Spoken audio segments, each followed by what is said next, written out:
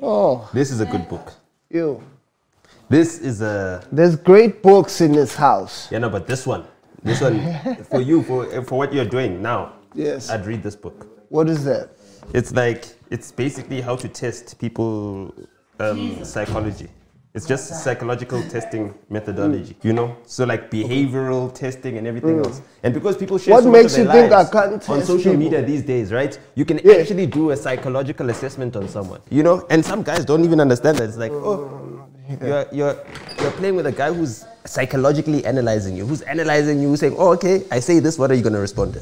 I'm just saying, it's like, wow. I know, and what you feel is exactly the same thing I feel. It's like if you go out and you're like, hey, and niggas are like, yo, no, let's go to such and such a spot. And you're like, hold on, I want to go to such and such a spot so I can, be a sponsor, be a bursar to some kid who's in varsity, who's selling herself to any Tom, Dick, and Harry who's willing to buy her 6 cases of Savannah or ice repairs. Imagine. Now Imagine. You're joining level, that same... At my godly level, she now needs to I know it. You're giving her a piece of that. I know it. Why? Why? That's why I look at things, I'm like, eh. But for me, that's why I don't partake. I don't know. So I feel you on that.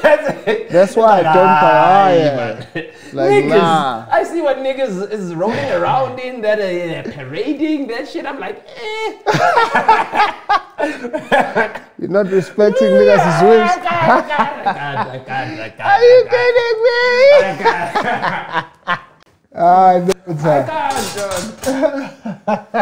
I can't, dog.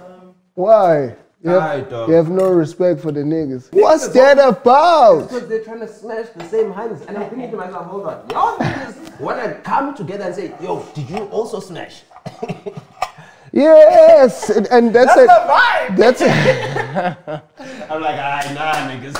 That can't be the vibe, niggas. Yo, that's crazy you say that, because some nigga just did that to me like a couple of days ago. Like, I walked in the room, I was there for 5 minutes. He called the nigga that he knows smashed the same mommy I smashed. He's like, yo, this guy knows that mommy. I'm like, yo, what the hell? What has happened to niggas? It's bitches. Niggas, I'm telling you, bitches have fried niggas' minds. Niggas talk more than bitches these days. That's the thing. Niggas, bitches have fried niggas' minds. Niggas can't tell bitches like, what the but fuck why to get are off. niggas so fried? Huh? Why are niggas so fried? Because they ain't got shit, they're weak. Yo, can we have the room? Can me and Nota have the room? Thank you.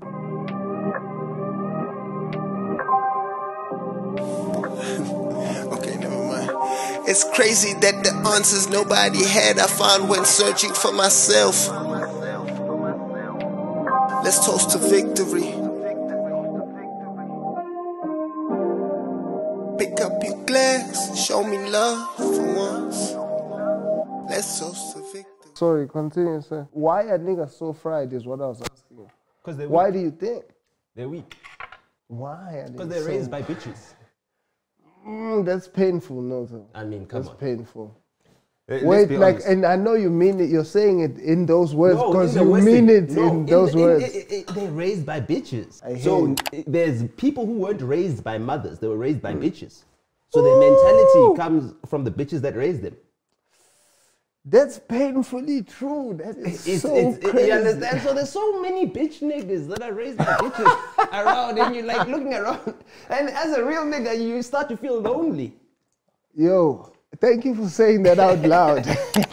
He's not like... And for articulating Like, it that dog, well. nah, dog. So it's just weak. Wow. The wrong women are getting the wrong women are getting attention from niggas. Oof, that is also true. Niggas who... And the wrong niggas also. The thing is this, these niggas wouldn't get a bitch to talk to them before they got a tender or before they had a political connection.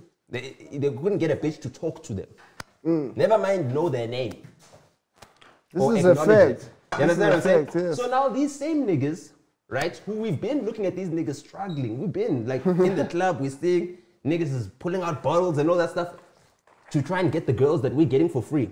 And we're like... These are real life stories. You understand? We're like, okay, fine. Let me stay in this club for as long as possible and make you spend as much money as possible. Make you drop out of it. To have this honey. Because she ain't shit to me. Because I don't want it. I don't want to actually. But I can see you're excited. You're sending all the bottles, the You're sparkles dying are flying. about it. So there's no respect to gain from niggas. So you don't respect the niggas right now? I don't respect any of these niggas. I feel the same way. You know, that's the thing, is that niggas are like, yo, but you got beef with these niggas, Nah, dog. I don't respect them at all. So, like, if I say something, and niggas are like, no, but you're being disrespectful. I'm like, I'm not being disrespectful. I never had respect for this person to begin with. You understand? I'm not withdrawing with respect. I'm starting from zero. What made you want to be so vocal with the okay, not disrespect, but I guess they know respect. No, so be honest, yes. Yeah, what honest. made you want to be so honest? Like from jump, because it had to have come from the rap life pain, because that's when you started talking so much. Nah, you see, that's the thing. A lot of people would think that that's pain. Imagine. You're trying to say that didn't pain you? Don't you dare. No, there's no way it pained me. What? You need to understand. If I can see that you're a bitch, oh my I know goodness! You're a bitch. You understand what I'm saying? So Nota. I'm looking at this bitch and I'm thinking, I'm gonna give this bitch. Nota, the language. It's the real language. I'm gonna give this bitch enough rope to hang themselves. You understand what I'm saying? So I never had any anger or any animosity. Otherwise, I would have fought. I never fought. You understand what I'm saying? You pulled up at people's houses, Wes. You were going crazy. Nah. I pulled up at Makwa's crib because he was leaning too much and he was being sent to talk shit about me on podcasts. Was being sent?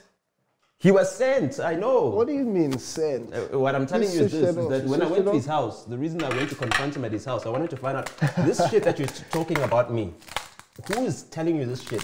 Who sent you this? And he exposed, he told me exactly what happened before he went live, before he turned on the live. And I came to his house and I said, Chief, I'm gonna spill your fucking lean. Why? Because you're a bitch to me.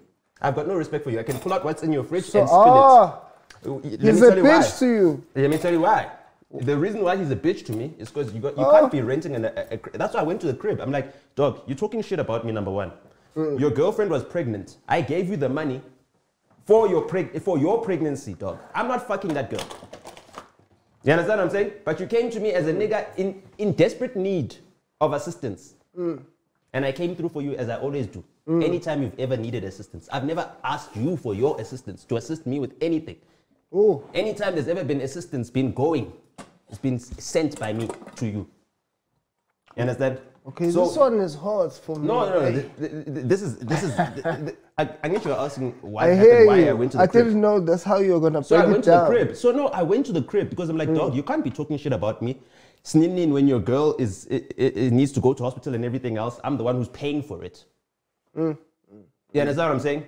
I'm the one who's paying to cover all your bullshit. Basically, you're my son, right now, and you're wasting my money, dog. I'm paying for the roof that is over your head right now, and you got these motherfuckers out here. Where are your kids? I paid for this shit so that your kids can benefit, not these strange motherfuckers that I don't know. Hold up with it.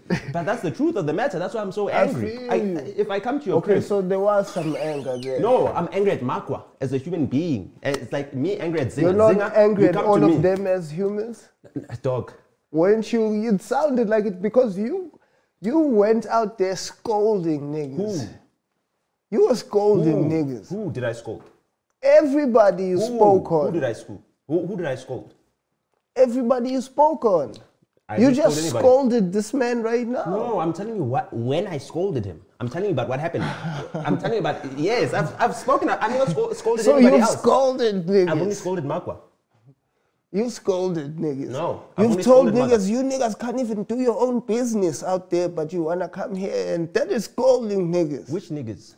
The niggas, me. I don't know which niggas. I haven't scolded niggas. I've scolded Okay, that's fine. I hear you. I haven't scolded niggas. You understand? I can observe and have an observation, have an opinion about something. To scold someone is a completely different thing. What made you want to start saying these things out loud and on record? Because, number one... Because you've put these things on record. Nah, you need to understand that our culture is very influential. And Okay. what people don't understand is that the media is what socializes our culture, our people. It's what socializes our people. You're taught everything you know by the media. You learn from watching TV, from listening to the radio, from listening to the news. Your values are decided by what's on TV. When they say this guy's a criminal, he's stolen, then you know, okay, this is what a bad guy looks like. This is what happens to bad guys. You don't drink anymore, no? I stopped in everything, no? You didn't know me drinking. Yeah, you didn't know me drinking. So, ever? Yeah, you didn't know me when I drank. It was only just high?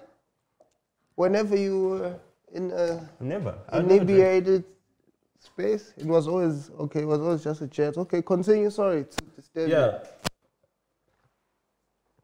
So, I mean, I had to take responsibility for the game.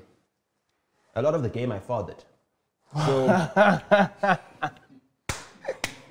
and you know, let's go.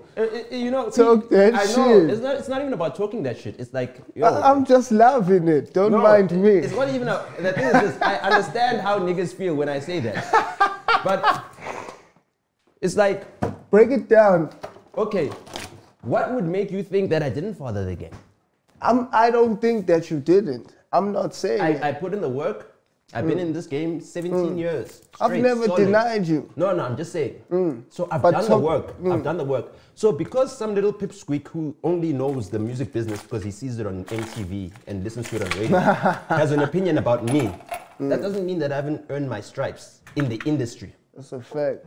You understand? So I am speaking from a person who has earned their stripes within the industry. Now, people criticizing that because they're fans of so-and-so and so-and-so and what, right? They need to understand that I don't give a shit about them. That has nothing to do with you. You understand? Yeah. Just because you're mad because, yo, this guy said something about my fave,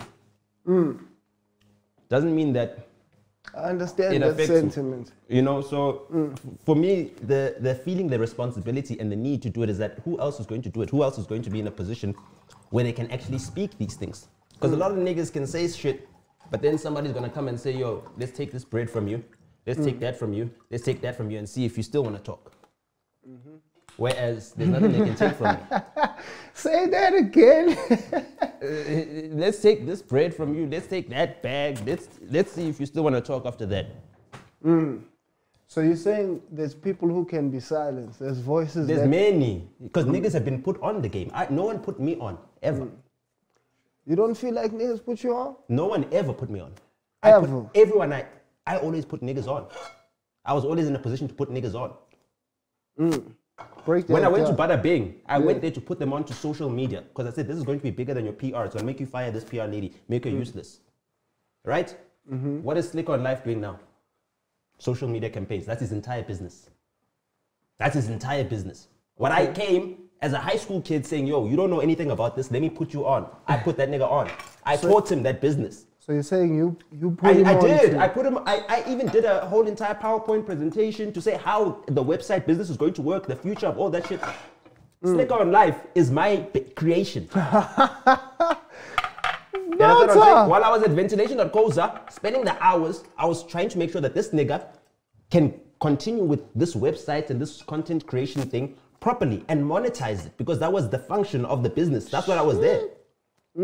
That's my job. That's what you're doing as the social media manager at the website company. That's what you're doing. That's your job, is directly that.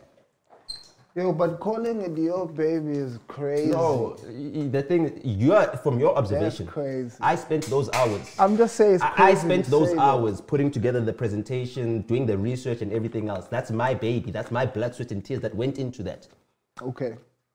I hear you. That's the word. I hear that. It's like. I hear that. It's like. This nigga's gonna grab you. You pull out a PhD. It's something completely different, dog. The person who put the work into putting this thing together is completely different from the person who reads this thing and then gets a degree because they read a textbook. Okay. You understand? I'm the person who put together the textbook. Woo! You're saying to a slicker, anybody, a rap game. All the people. Anybody, the whole entire industry. The entire industry. The whole of. Dog, nobody knew how to use social media until I came into the industry and mastered social media. Okay. Nobody knew how to use You're it. saying you're the master of the I socials. mastered it, dog. I mastered it, dog. Slicker and them had to bring Ludacris and shit and Sprite to 3/4 fill a venue I was filling by myself with my homies. What venue is this? Black now? Orchard. You understand what I'm saying? So You're filling it with your homies now on what level? This as venue. in I was booking the venue, filling it, doing events at the venue. When nobody was booking DJ Dimples, DJ Milkshake, DJ Jaws, all of them, they were still being managed by Tibbs. You had to book Milkshake via show Tibbs love. Show Tibbs love. You understand? You had to show Tibbs love to get Dimples and Milkshake and stuff. This is before they had pop bottles and all that type shit. Yeah. I was booking them with my money while I was still in high school. You're booking them with your money? Yeah. Okay. Because I was doing events. You understand? I was making money. And nobody was booking Have hip we hop. started the show? Welcome our guest for the day, Thank you. Nota. Danko. Here to chop it with Bhuda T, the lord of the entire, out there to the South Africans, lord of the every damn thing, lord of the most, lord of the entire, the highest. Please believe it. Welcome, sir. Thank You were you. saying?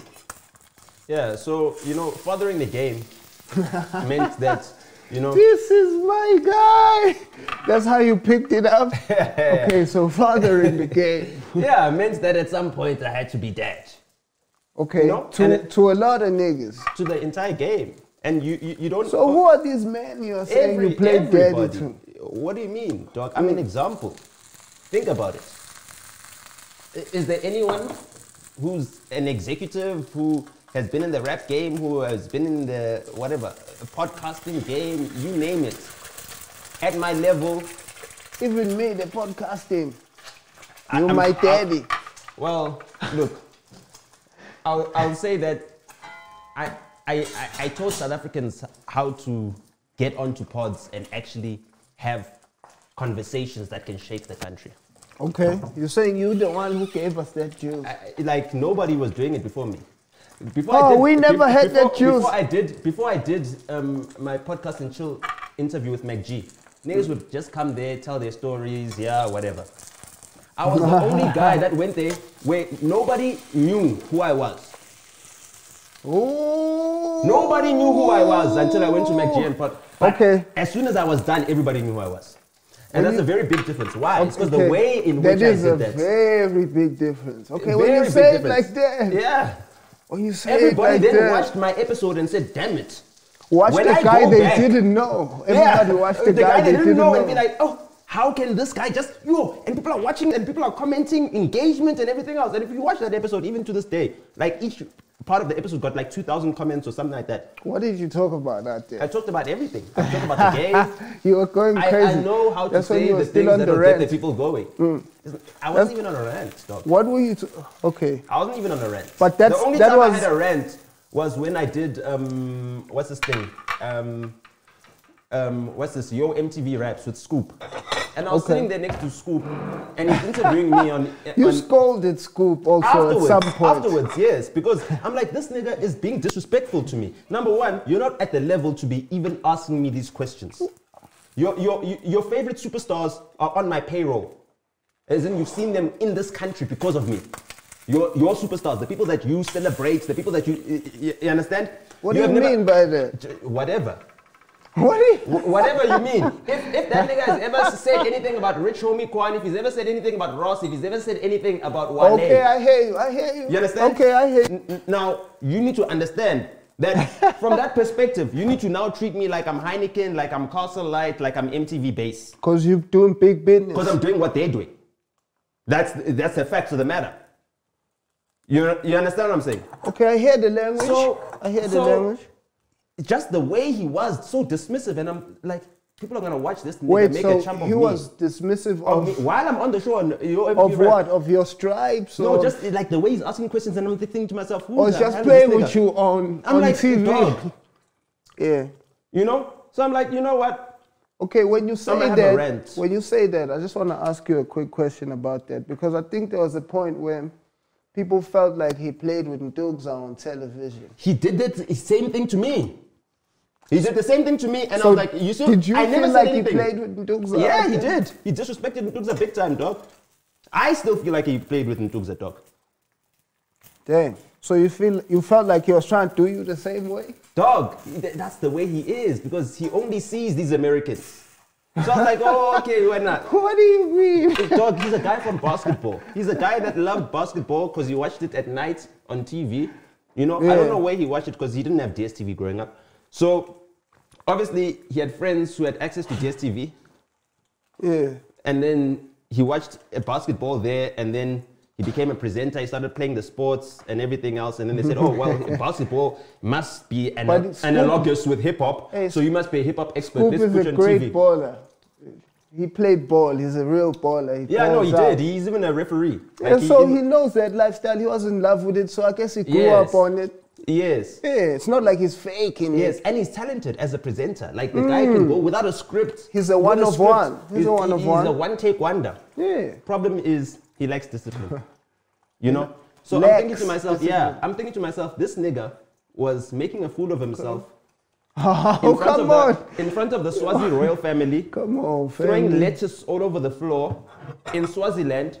DSTV had to even call me. Wait, so because what do you mean? I'm just saying that before I went there, before I went to this your MTV Raps, I'm saying this is how, this nigga Scoop. I sent someone with an H1 to go look for him wherever he disappeared in Swaziland so he could get to work at Vuzu, at Massive Music, or whatever it is on DSTV. Okay. I got him to work. Because someone who works with him said, yo, this guy, he was at this gig and you can't get hold of him. He's got a shoot at such and such a time. Please make sure he gets So there. you were in Swaziland? I was in Swaziland for Hypnotic Festival. So how did you, shout out to Hypnotic. He was booked as an MC. How did you find him? Is what I wanted to ask you. I knew where he was because I was leaving Swaziland. How did you know where he was? He was wilding out. Was he at Hypnotic? He was at Hypnotic, he was MCing. But he was wilding out after Hypnotic and everything else. So I sent some of my resources, look out for this nigga, find him, bring him back to Joburg, make sure he gets to work on time. You understand? There's someone who's a colleague of his, you know, who's a friend of mine, and I want to make sure that this nigga gets to work on time. So I'm thinking to myself, this nigga is the same nigga that I'm willing to cover his back. The second time, he was stuck at a gig in Rustenburg, and I think his friends or whoever he came with left him. So I was like, no, let him ride with us. Yeah. And I said, yo, You Makwa, vouched for him. I said, Makwa, come sleep in my hotel room. I'll share with you so that this stranger can have a room to themselves. Why are you calling him a stranger? Because I wasn't gonna share a room with him. I'd rather share with Makwa. Oh, okay, yeah. You felt more comfortable with Marco in the room. You understand? Because I'm trying to look out for the nigga. Because you're trying to look out for the So stranger. now I see you at your workplace. Yes. And you treat me with disrespect as if I didn't clean up your ass. After Oh you didn't wipe it. my goodness. Oh my goodness. No, seriously. Nota. But that was my whole entire experience. So that's why I had to give him a rant. I had That to let was him your know. experience. Wait. That's my experience of You him. calling it your experience Of him. Oh, okay. That was my experience of him prior to that. So so when he sees me ranting, to him Guys, he's like, how's this nigga? I'm sorry, real quick. We do need better bacon packaging in life, just as a general thing. Like we are all, as people who cook, we cry. Continue. Yes, Scoop, you wiped his ass, you're saying. Practically, you know?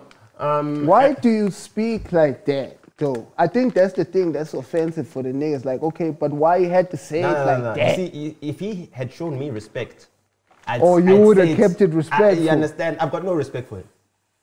Damn. Okay, so after you've lost the respect for niggas, that's when you start letting it go crazy. That's what you say. If I don't have no respect for niggas, I give niggas the modicum but you of respect come with that one respect, should though, give. is what I'm saying. The modicum Okay. that is expected of The someone. whoops? The modicum. Yeah. Yeah, that little amount. Wait, just Yeah, the minimum amount that is required to be cordial and to be a nice person. I give you that one. That standard one. Like, okay, no, clean. Understand? you give the starter pack. I give you the starter pack automatically. Yes. And then you decide what you do with that starter pack. And then if they play with the starter pack, Then it's off. But why must it be war? It's Why not can't you war. just turn it How off is it without? war? How is it war? How is it war? How What are you gonna, mean you how are you gonna going disrespect crazy me? on How are you people? gonna disrespect me on TV, dog? While I'm sitting there, you disrespect On me television. on television, dog, so that the public can see you disrespecting me. Hey, It's war, dog. Okay, because you're playing with my name? You're playing with me. You're playing with my time as well. You understand? Yeah. Seriously. Okay, it's offensive. It's very I hear you. offensive. It's very offensive. I hear And you. also, I'm thinking to myself, like, I spent 70,000 rands of production, additional production value, so that we could shoot a performance for this Yo MTV Raps show. None of the other guests actually spent money on their production for this show. I Oh, spent for that money- Questa, you guys were making I it spent look that money fine. while I was in New York, even. I wasn't even there to be there. Big boy They had to shit. no, they had to perform the song without me, because I'm actually on the song that they were performing. What song is this that Preacher. you're on? What song is that? It's called Preacher. It's a song called Preacher. So Okay. that was the whole entire thing with Scoop, is like, you know, dude was just being disrespectful. And that's another thing, is that dudes forget that I'm sober-minded. So that disrespect that you gave me when you were drunk one day, Oh, so that's why you're, Mina, I'll you're still remember spilling it. niggas is lean and I'm shit. just saying, you understand? It's not even about spilling niggas lean. The nigga was really going through a lot, right? And he needed a real wake-up call to say, yo, But you hate the consumption. Like, no, nothing, dog. He's an adult, he's a grown man. Yeah. But if you're drinking lean and you're not taking care of your responsibilities, Yeah. then it's a problem. then it's a problem. It's a problem. If I come to your crib and there's 5 niggas here, you just had a newborn baby who's not with you, and I gave you guap so that you could be with your newborn and you could be together and be a pops, do the things that pops need to do in the first couple of months. Kids get sick all the time. You've got a whip, you've got all these things, and your kid is not benefiting from that shit. But what if he's deciding to maybe try and invest it in his dreams? Nah, dog. I know him better than that. I know him better. I know him well enough to be the nigga that when he needs something, yo, I need such and such equipment, I'm the person who helps him invest and get that shit. Yeah. So he's misusing that investment. So you knew he wasn't spending it on the dream.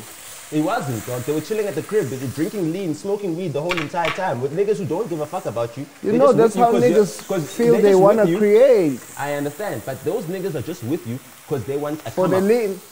For a come up. No, Oh. for a come up. You're gonna make their career blow up. And I'm saying, Yeah. dog, the only reason you're famous is because I made you famous. Oh my goodness. No, that's the truth of the matter. Wow. That's the truth of the matter. Otherwise, you'd be out there You crying. co-signed Makana. You'd be crying over your spilt milk with Fistas Mixwell because he swapped that song from you. That's where your career would Oh have yeah, ended it up. had a song stolen from him. You know? So that was the whole entire point. So now you're here and you're misusing this opportunity.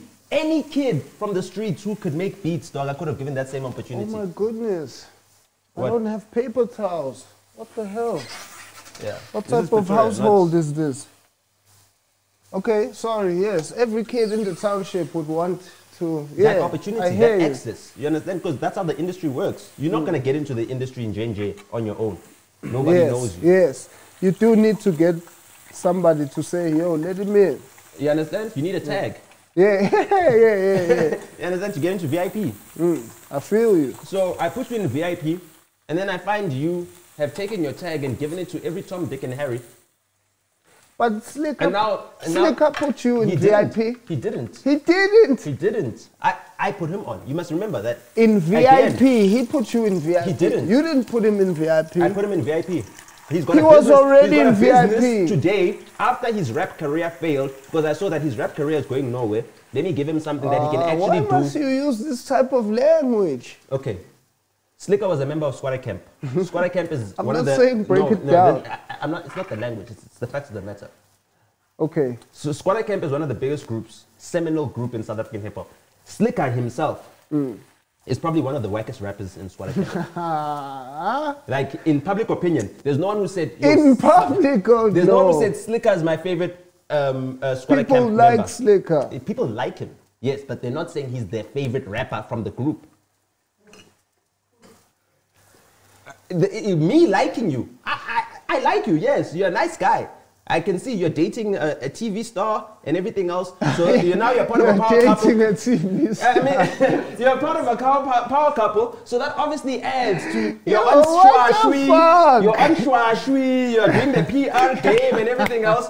But we know that dog, when we put you beside Flabber, I wins next. Dog, when you put him beside Boza, I wins next. And there's some lines by Boza where you're like, nah, B. You understand? Why did you have to there are say lines that? by Boza where you're like, nah, B. Wait, you understand? Flabber, he's been flawless the whole time. Every single bar spent by Flabber. Rest in peace to Flabber. I think that's probably the only person I've seen you show full respect. Do you know how much respect that man showed me? Oh yeah, he's always seen you. From the first time I met him, I met Flabber when I was 16 years old. I was there to drop off a beat I'd made for Sugar Smacks' first solo single. And he was the guy at the studio.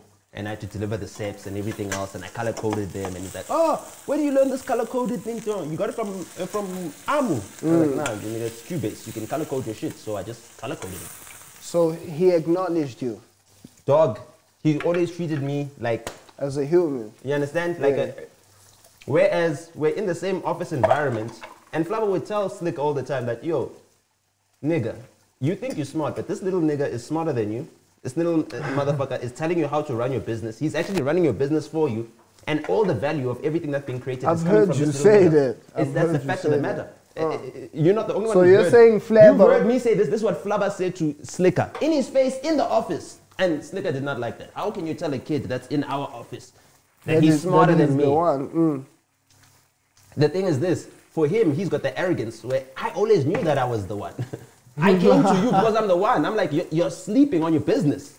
Your business is not going to go anywhere because you're doing it the wrong way. Let me show you how to do it the right way. I didn't come there to learn from him. I came there to teach him. So I've had a pod with Slicker, and he did say that your gift... Relax. I don't want to hear what he said about me. No, dog. he said your gift. I'm talking, he said good things. No, that nigga's a bitch. I'm saying... He's a bitch, dog. I don't want to hear what a bitch said about me. Now I must care what a bitch said about me. Now I must pretend as if like I care. Nah, that nigga's a bitch. Why now? Nah, dog. How did he even talk about me? The nigga is sending lawsuits to my house, dog. What are you doing to him? Dog, I'm not the one who said he must keep quiet because niggas were smacking up his ex.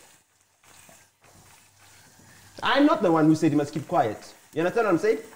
He's the one who decided to keep quiet. He's the one who decided to be a bitch nigga. And then after being a bitch nigga, let me tell you how he was a bitch nigga, dog. The same way you and I are sitting like this, dog. We're sitting like this. You got Stella Artois that's sponsoring a thing. We're doing a TV show. And you're sitting across from the nigga that smacked your bitch. Because we know her as your bitch. So the nigga smacked your bitch. And the nigga that's got your so-called best friend's girl pregnant. You're sitting across from them, dog. I don't really want to talk about other people's lives. But it's not about talking about lives, dog. It's about talking about respect as a bitch. That's why I'm saying he's a bitch. Because Zinga, if I see you sitting next to a nigga that smacked one of your bitches, and a nigga that impregnated, let's say, ex's hand from the past. Yeah.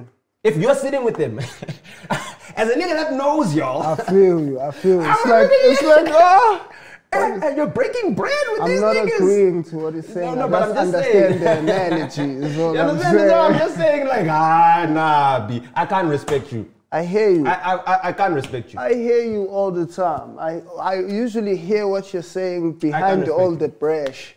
I can't respect you. Why do you choose brash, though? You're gonna sit next to Stogie T. You've never invited me to your shit ass show. Right? You're gonna talk about me on your show, you haven't given me a right of reply. No, I'm just saying, you're a media person now. Yeah. You need to understand that you haven't given me a right of reply. Who? Slicker.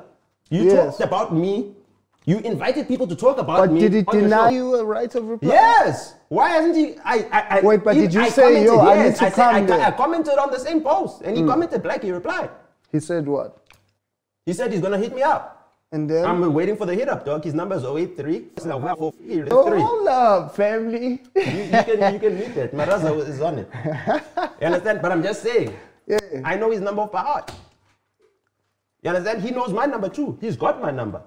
So he can talk about me, but he can't talk to me. He can't call me. That's a bitch. That's a bitch. And after everything I've done for him, he should be singing my praises everywhere. After everything you've done for him. I mean, he's got nothing without anything that I've done. Without my presentation. Okay, what is Slicker without Slicker on life right now? What do you mean? It's his dad's taxi company and transport company. That's it. That's all he has. Okay, I'm sorry I brought up Slicker. Let's talk about... No, but I'm just saying, it's like you brought it up, but you got to see it from my perspective. I was trying to give you a compliment. You're bringing me here so that you can get my perspective. I was trying to give you a compliment that he gave you, which was in line with what you were saying about yourself. He gave you that depth of being somebody who's a fixer. Hold on. He said something which I've already said, which he never acknowledged prior to me saying it. He's only acknowledging it now because I've got a platform bigger than his. Because when I got into YouTube, when I get onto fucking YouTube, anything that has me on it, it doesn't matter if you've got 30 subscribers on your page, it'll have more views than Slick on Life's shit. I doubt that's the only reason why he's saying it. He's acknowledging that it's true. He has to acknowledge it's true because either way, if he doesn't acknowledge it's true, he looks like a bitch. So you're giving him no respect for that? No, you can't come belatedly after the fact. Belatedly? Wow.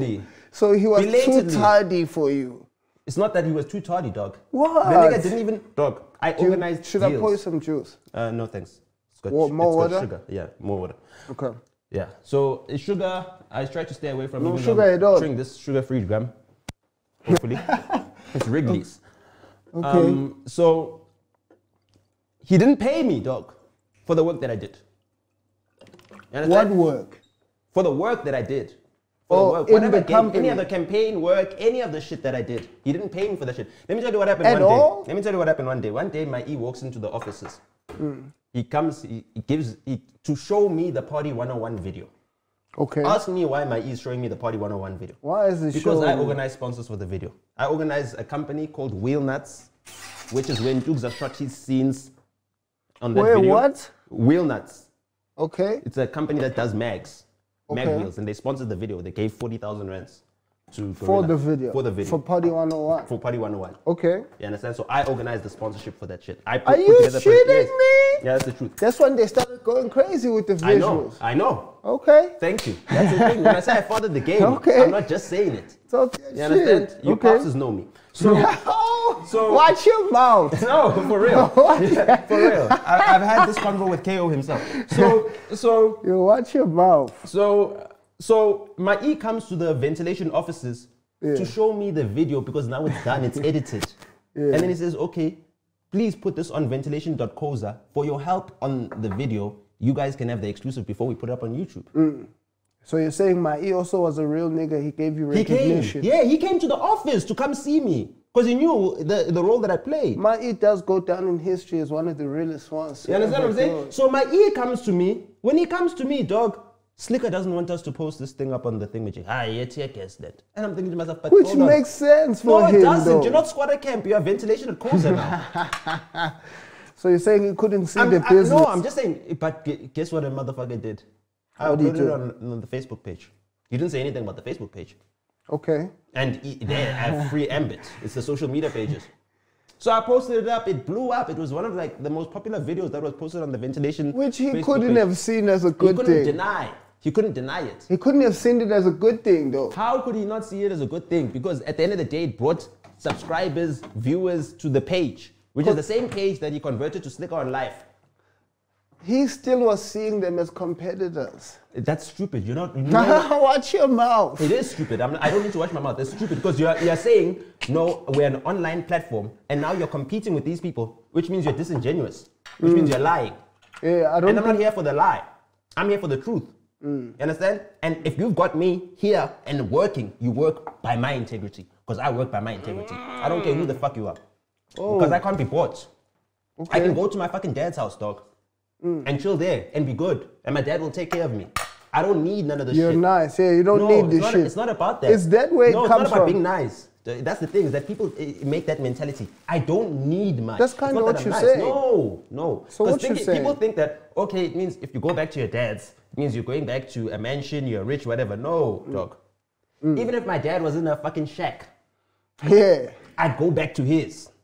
At the end of the day, You understand what I'm saying? I hear you. So I hear you. what I'm trying to say is that the mentality of people is that, oh, you're so attached to this apartment that you're renting for 10,000 a month. You're so attached to this car that you're paying 15,000 rand a month for. You're so attached to all those things that if anything threatens that, you're willing to sacrifice your integrity to maintain hold it. on to it all. Yes. Nah, I'm not.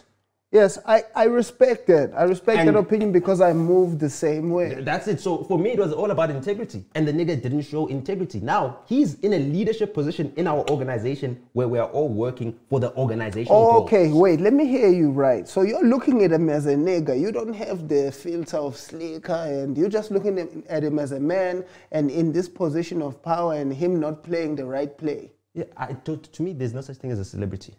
I don't get starstruck. The only time I've actually been starstruck is when I was supposed to shake hands with Messi and I didn't. I froze. Shake hands? Yeah, like he was walking past the tunnel. Or shake hands? Yeah, with Messi, yeah. And I froze. I was standing with Pepper and he shook hands with, and I just froze. So I just ended up shaking hands with Iniesta because that was the next best thing. That's not bad. I'll settle for Iniesta. For me, it's not even about the shaking hands. It's the man made me suffer. Yeah, he made you suffer. Like, wait, where was this now? At the tunnel, at the game. Which game? The Sundowns versus Barcelona game. Oh, okay, so after the game, you were one of the little tunnel, boys that were shaking hands. No. What happened? I'm a grown man. When is this? When they're going into the change room, I was waiting outside the Barcelona change room. How are you at the Barcelona change room? Because I'm that guy. Oh! You understand? I'm that guy, but I'm sorry. That's why I'm at the Barcelona change room. And he has Messi, now he has a banana. And he's first in line, dog. He's the first nigga. And I just suffered. I was like, yo, I can't believe this. Oh, you couldn't reach, you couldn't put your hand down. Dog, the nigga's walking directly to me. But I'm really, he has to walk past me, dog. Did you at least do the eye contact? Dog, I froze, dog. I froze to the point where Pepper, who's standing here next to me, reached out. He jumped for it. He's like, what's wrong with this nigga? He's shocked. He's like, hold on, nigga. We came down here to holler at this nigga. You understand what I'm saying? And then you get to the nigga and then all of a sudden you're starstruck. So that's the only time I've ever been starstruck. I understand that. When it comes to like being starstruck, I watched Squatter Camp performing when I was 13 years old, when they performed at Hip to Be Free. Hip-hop concert at Parktown Boys in 2003. And I got backstage there because my cousin was also there, Specs.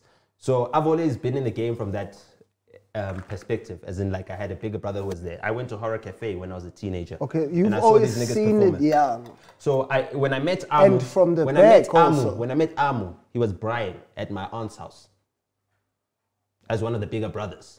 Yeah, he was an Amu. He was. Oh, but he was Brian.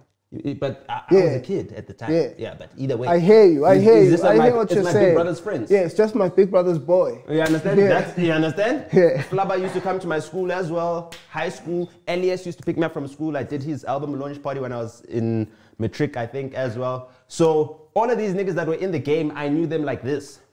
You understand? And you knew them on a human level. On a human level. So from me trying to assist Slicker and him not understanding the leadership position that he's in and treating it as such, being part superstar, part businessman, is what messed up my respect for him. I couldn't respect him beyond that point because he didn't see that actually, I'm actually supposed to be a businessman. I'm actually supposed to be a business leader. 6 gun, don't get it twisted.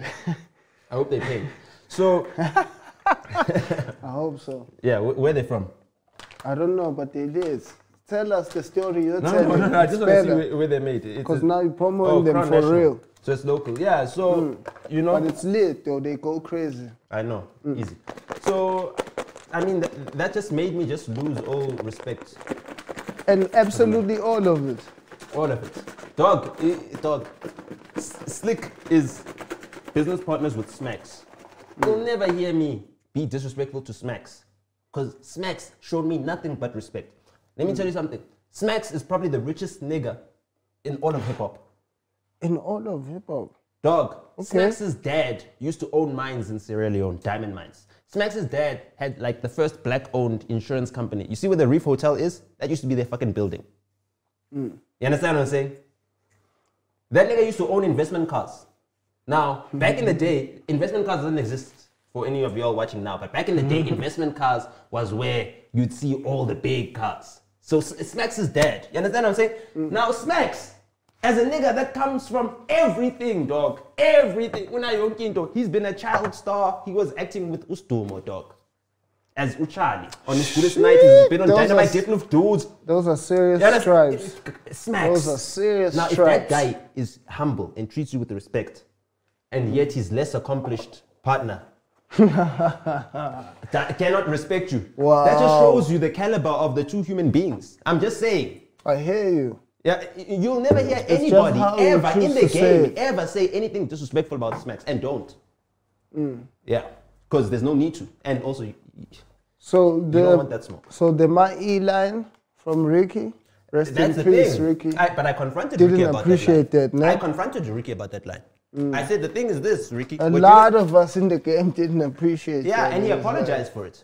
But he apologized for it, and he took it back when he spoke to Slicker. But did you see Slicker's response in that interview? He wasn't an OG, a Grootman, to say, yo, how can you say that about an OG? How are the kids supposed to look up to us? And now, Ricky doesn't even make it to 34. Or he makes it, he only just makes it to 34. Wait. You said, I don't want to be a Mai at 43, and then you take your life at 34. It correlates. Is there a causal link? Maybe. You understand? So you want to lead the game by example, by saying, I don't want to fall off like I think Mai has fallen off. Because you think Mai has fallen off. You don't want to ever fall off. So for you to never fall off, you need to get to the top of the game and kill yourself so you can die at the top of the game. That's the most childish, cowardice thing. Why? Because you don't want to beat 43 and Mai. And kids watch that as an example, and they're supposed to glorify that. That's, dog. Like for me, it's that real. I even had a chat with Bianca about it because she was like, yo, I saw something you said. I was like, yeah, dog. I'm not going to allow these white folks to use my nigga's name to make money. And at the end, you got everybody coming up here, the Cotton Fest lineup, nobody being paid a cent. It's a tribute to our nigga, you know what I mean, who took his own life. That was supposed to be a sandwich, oh, thank you. He doesn't eat bread. Yeah, but also, yo, the thing, white bread, it'll give me piles. Sorry. Yes, sir. It'll give me piles, so I'm not trying to have that. So, thank you. So, you know, again, we don't have any credibility. So when something like that happens, you're expecting the OGs of the game to be there to give guidance and everything else. Where's Slicker? He's a cocksucker. Okay, but not only he's Slicker. Not an OG. I'm just saying none of them said anything. He's the one with the media platform. He's the guy that put himself out there as the media platform for the culture, right? Out of all the OGs. Am I in frame in my shit? You know, you can't complain about KO because KO is rapping. He's rapping. Active. He's active. He's an active rapper. You understand what I'm saying? It's different. Can't make statements. You understand? I feel you. You can't. You understand? Okay. So in that role, who do we have? We have Slicker. And he's the worst person for that role. And he's the one sitting with He's him. the most irresponsible. No. He's the most irresponsible because the same thing is like, he's not going to say anything when they smack up his bitch. So how is he going to say something about this shit? You understand? He chose his side. He chose to take the side of injustice and silence instead of being responsible. Instead of being vocal. Did Kanye on any level inspire you to talk this way? Puff Daddy inspired me. I always said to talk this way? In my first interview. That's the thing. I'm talking about to talk I'm this inspired way. by Puff Daddy. Kanye is inspired by Puff Daddy. So it makes sense that Kanye and I are similar because we're inspired by the same person. Okay. Ooh, okay, I hear that. That's it. I knew as a kid that I was going to grow up to be Puff Daddy. I said that in my first ever interview. I was 8 years old when I did that interview. I said that in my first ever interview. You know? So for me to host parties, host events while I was in high school was just me doing my Puff Daddy thing. For me to run a record label so you were just was me doing my Puff Daddy thing. Everything I've ever done has been my Puff Daddy thing. Even now, I'm getting into podcasting and online media, broadcasting. It's your puff It's daddy my thing. revolt stage. I'm at my revolt stage. Okay. I'm still I think puff I'm daddying it also up. at my revolt stage. Yeah. I'm skipping a whole lot of steps, but I can go. No. You I can can't go say you're straight skipping a to whole lot the- of steps. You've done the steps. I've put in my 10,000. A lot of people want people to repeat things. They're like, oh man, you did this. If you Can could you do do it that again? again, yeah. I'm like, I realized why would I do that? wanted to do it again, and then I stopped myself. Like I snapped myself out of it. I was like, You're doing it for them. If yeah, you're doing it again, I you're realized doing I'm it for trying them. to do it for them. I was like, what do I have to prove? I don't have to prove I already nothing. did this shit. The reason y'all can do this shit is because I did this shit. You understand? Yeah. Now, that's the whole entire point. So, Yeah, I do, and maybe I do understand most of the things you say because I myself am a dad in this game as well. that's the thing. And as a dad in the game, if you're taking offense, it means you feel inadequate.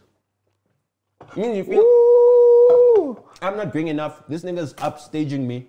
It's like when there's a hot bitch here at the table, and now we have to fight amongst each other to see who's gonna make her laugh more. Or the niggas that try and become a bit funky just cause. When there's bitches around. Because there's women around. Can we say women? Nah. Women don't incite such behavior. When there's women around, the behavior is different. Why do you always have It's an only, answer? it's only when there's bitches around. Seriously. Bitches, that's why. Because the bitches make niggas. You understand? You understand? So, I mean, I'm like, I know how niggas are gonna behave when there's bitches around. Okay, but not saying bitches have never made you shake before ever in your life. Maybe, They have. Maybe you've They grown have. out of it. I Exactly. have. Give us some honesty. Okay, so give us some vulnerability. No. Tell us about bitches making you shake. No, a bit. Give us a story. Like, obviously, like in my earlier years. Give me a story when you trembled a bit and you're like, you couldn't believe yourself. Nah. You would say, yo, this is Nah. me like this. Look, I'll put it to you like this. You're a single guy. I'm a married man. So there's no amount Wait, what? let me finish. There's no amount of trembling that I Yes. ever did as a single guy that amounts to the responsibility I have as a married man. So anything that I've experienced in the past is nothing compared nothing to the compared to challenges where you are of now? a lifelong commitment. Okay, so speak on that. Let me put it to you like this. Anytime I was dating someone, if I didn't appreciate what they're doing or whatever, I could just find someone else. Ooh, okay. When you're married, dog, you have to go through it together. We've gone through like probably the toughest couple of years in any person who's a creator or entertainer's career. You know? And that affects people. Oh, you mean different. financially? No, well, not for me. But Wow. I what? hear you though. I'm saying I like hear personally. you. Like I personally, hear I you. structured my life so that my Yes, finances I don't hear depend you. on how many people I can gather in a room. I hear you. But yes, So the effects of you understand, when you're in a partnership, it affects. You understand, and Yeah, because things change. it's not a lot. Yeah, And you have to be there with someone. And Yeah, if yeah. someone is going through something, You have to sit there. I with can't them. be like, you know what? It's Okay, very easy. fuck that. But it's very easy to go to sumo, dog, and pull up something and pop a couple bottles and entertain myself and pleasure myself with something that someone had last week. It doesn't take or a a couple lot. hours prior. It doesn't take a lot. It doesn't take a lot. So now when you've got the commitment of being married and in a relationship, Shit. Yeah. it's a different level of vulnerability. That level of vulnerability to be vulnerable enough to say, in sickness and in health, for richer or poor, for better or worse, until death do us part. That is the highest level of vulnerability. And I It accepted is. that vulnerability. It is. I respect that because I feel like as though I'm almost prepared to commit on that level. But Really? hold on, man. but, I'm just saying. But speak on it. Like, what's that like? The challenge, because it's crazy. The challenge is to sit there and have to understand, like empathize. It is. And I have to thank my dad because, you know, I got to see my dad do it. My mother's an orphan, which means that from the age of 5, she had no parents. That's when my grandmother died in 1963. So just observing my mother's behavior as a child, like from the point at Yo, you played yourself. Look at this. yeah, no, I'm sure. Yeah, no, it looks good. It looks And good. I It's wanted nice. to treat you well. No, like trust me. It's Like fine. you see, the pleasure that you have on your lips and digesting that does not amount to the pain that it will have after digesting that. Sorry. And that I would have. Talk about other And it's from the people. years Talk about of other people. No, it's the years of being on the road and eating unhealthily and everything has taken its toll on me. Like when I really got sick for the first time, I was actually in New York and I had no medical aid. I had nothing. I had no one that I knew. I called my mother and she said, well, there's good hospitals there. It's the United States, isn't it? And I was like,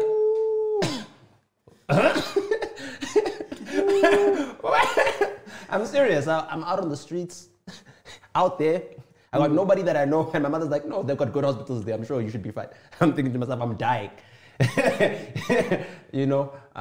So observing my mother and my father's relationship with my mother, there was a lot of times I'm like, dude, like, why do you put up with this? I can't believe you didn't say anything about my wages. No, they were nice. Thank you. Thank you. Thank you. No, everything was nice. So I'm like, sometimes I would sit and listen to my parents' arguments. And I'd see that, okay, my mother, her abandonment or fear of abandonment has made her have certain personality traits that I just... You don't mind talking about your mother's business like that? No, we were going through therapy and everything else. Like, yeah. So, It's but not but I'm talking about my publicly, dad. you don't mind No, publicly? I'm not talking about it personally. My mother had what they call, I'll get into it. Okay. I'll get into it. But just observing their behavior, be like, you know, then I had to understand that, okay, she comes from a background where, yes, in African culture, we don't have orphans, but every child wants to have their own parents that feel like they're their favorite child or whatever. My mother never had that. You understand? And she only found out that she was an orphan through hearsay when she was like a teenager, through someone who was speaking about her mother, saying, oh, Manje, my Mama goodness. Kamaswelek." That's how she heard it. My mother's dead. So all this time they've been telling me my mother's overseas and everything else. And my grandmother died because she was a singer. And she had a thyroid problem. And she had an operation. And because she was anemic, she didn't have enough iron in her blood. So when she bled, she bled out. And then that's why she died, you know? That's why she died. Her name is Aurelia Nomaz. So... Rest in peace. Yeah. So I needed to learn to understand that. I needed to have like high emotional intelligence. And also when I was 4 years old. Have you always had it young? Yeah. So when I was 4 years Were old. you like born with it? Yeah. That young? Yeah. I'm what they call like, you know, they call like people baby geniuses and stuff like that. Like, yeah. So I was identified young. So from 4 years old, I was already scoring off the charts when it comes to IQ tests. Okay. And That's fire. no, I thanks. never respected that growing up because I felt like I was cool, but thinking about it now that I've changed into my intellect, it's like, oh, that's actually respectable to have been active in that from that young. Yeah, and I'd always been, but I never knew why. But it was my protecting my mother, because I always felt like I needed to take care of my mother, even as a child. Like Now that you're there, when I was 12 years old, I learned how to drive. My uncle, my mother's younger brother, taught me how to drive. yeah, And, earlier you said I've been driving for 20 years. Yeah, since 2002. So We hear you. So when he taught me how to drive, the reason he taught me how to drive was so that I could be there with my mother when she's driving. Because she had recently learned how to drive. And I needed to learn the skill to protect my mother. Immediately after I started learning how to drive, I started driving my mother. In case anything happens. Everywhere. No, I started driving my mother everywhere. Like I'm only now on reflecting on it, learning. I'm gaining the wisdom from reflecting on my past life. And what gave me the resilience and role modeled the role that I need to play as a husband and everything else is my father. Because at any point in time, like when I was thinking my mother's wilding out and she's behaving differently and everything else, where I couldn't see that, okay, maybe she's got certain issues from her childhood traumas, from growing up without her father being before mother you and father. you gain that perspective. She's got other siblings that were raised by their father, so she was the unfavored child or whatever. She had all of those things, so it gives her a sense of insecurity. You understand? Where she feels like if she doesn't control you, you'll abandon her. So she'll try and figure out a way to put you under her control. But as a mother, it makes sense when a mother is trying to control you because she's your mother, right? But you're not seeing that actually but you this is a can't trauma see response. where it's coming from, Only when you're an adult, you challenge it. You're like, hold on, I'm an adult. Wait, you can't. relax. Yeah. So now. Only now do you see that it's a problem. And I reflected on because as a kid, you feel like, okay, she was doing that to my Pops, mom.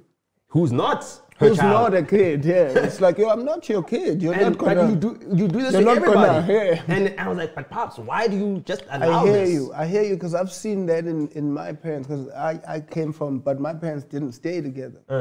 So I saw it actually fall apart all the way.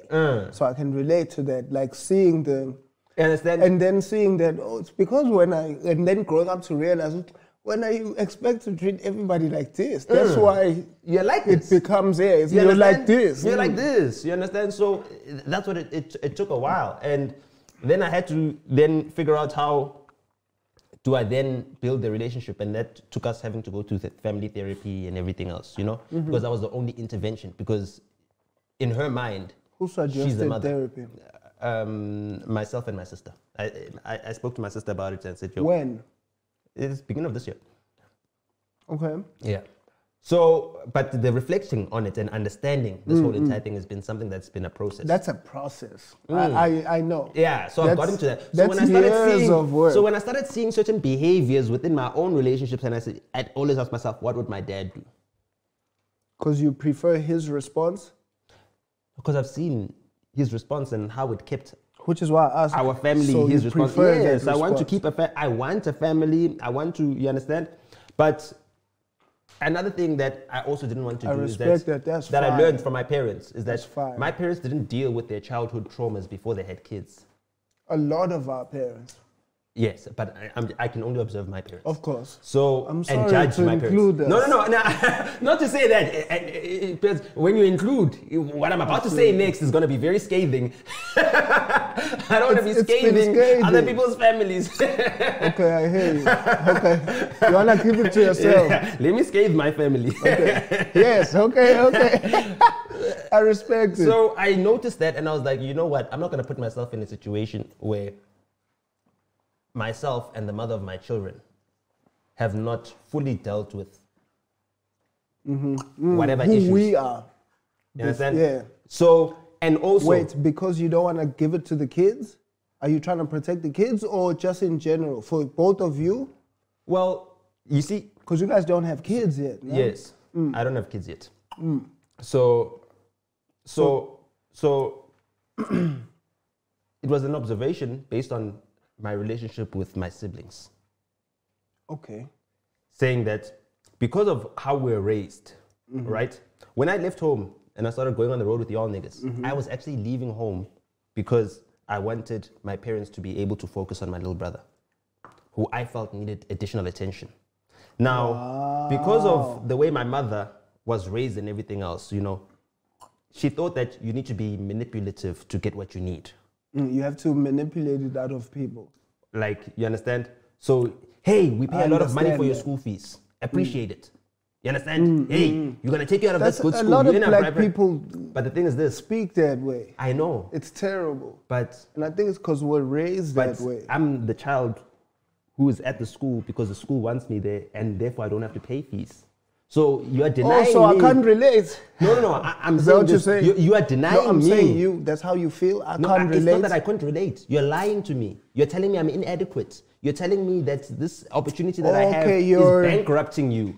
You're telling me that you can't do the things that you want to do for your life and I'm stealing that from you as a child. You understand? Because that's what a lot of mothers do to their children. They're like, you stole my this, you stole my this. Do you think they You took away-" realize that? They don't realize it. You understand? Yeah, because they don't. So it takes a level of maturity. It takes a level of maturity to Sweet get to that mothers. point. So Sweet mothers.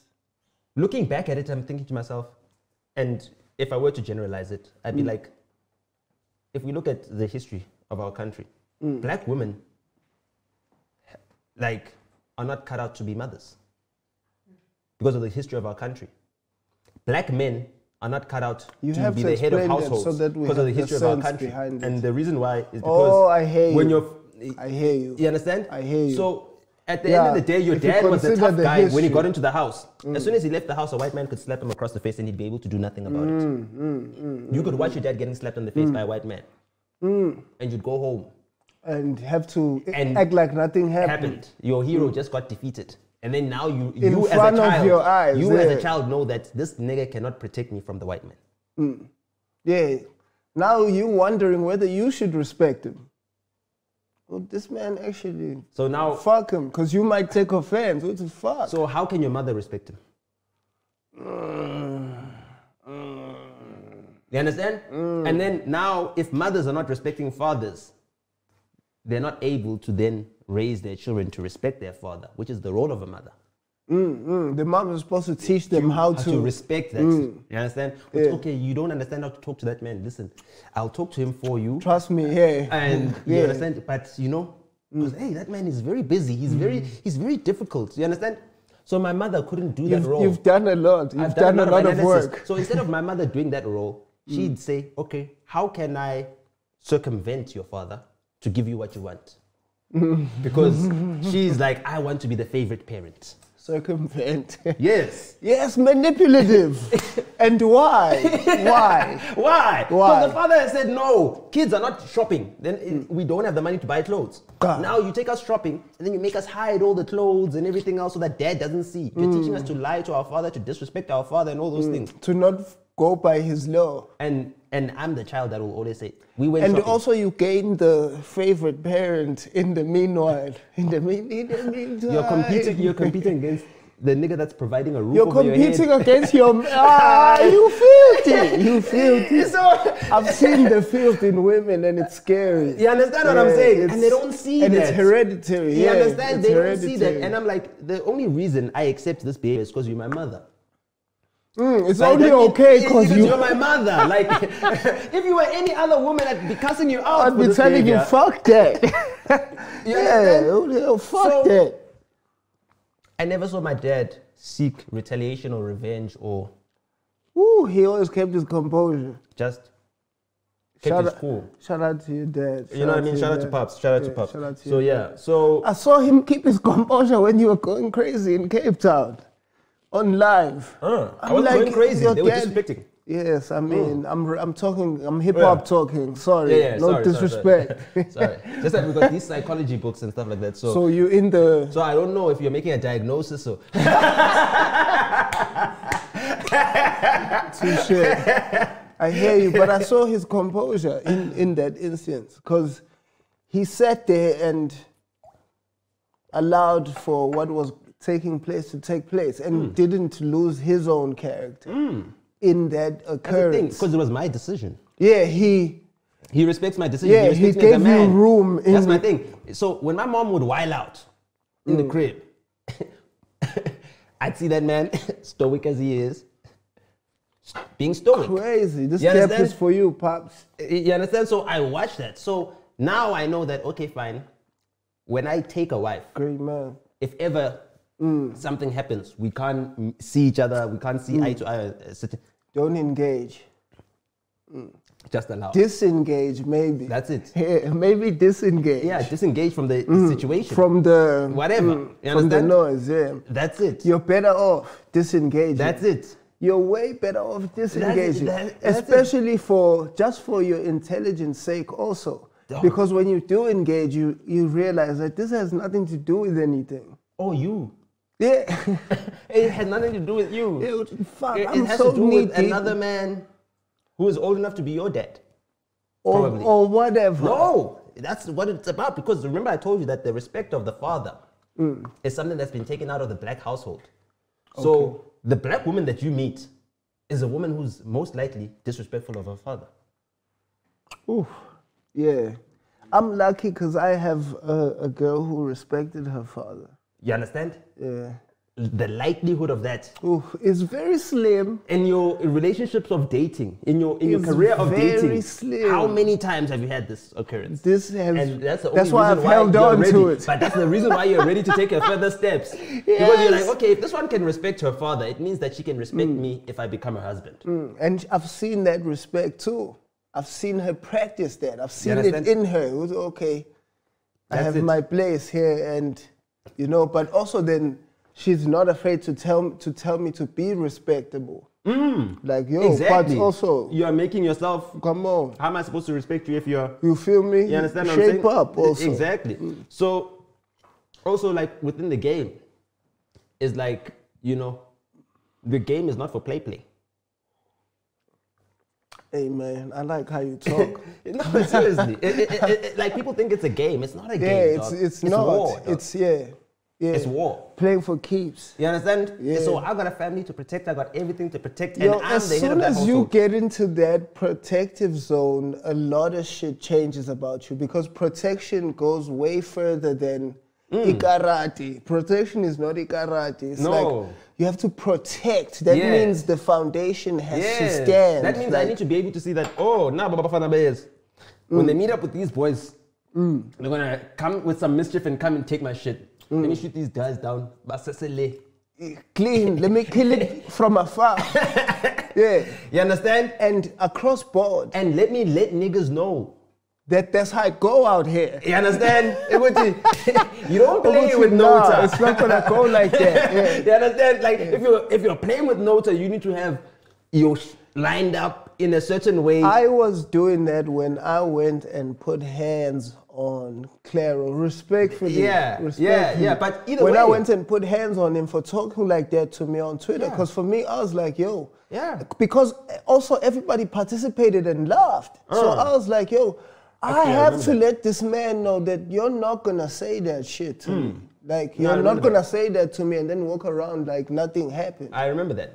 Yeah, I had to go put, but everybody on the industry level spoke about me like I was going, especially because No, they Twitter were was just so trying to- small nah, at the it's time. Not that. They were Nah. hating. Nah. What? They were trying to destroy you.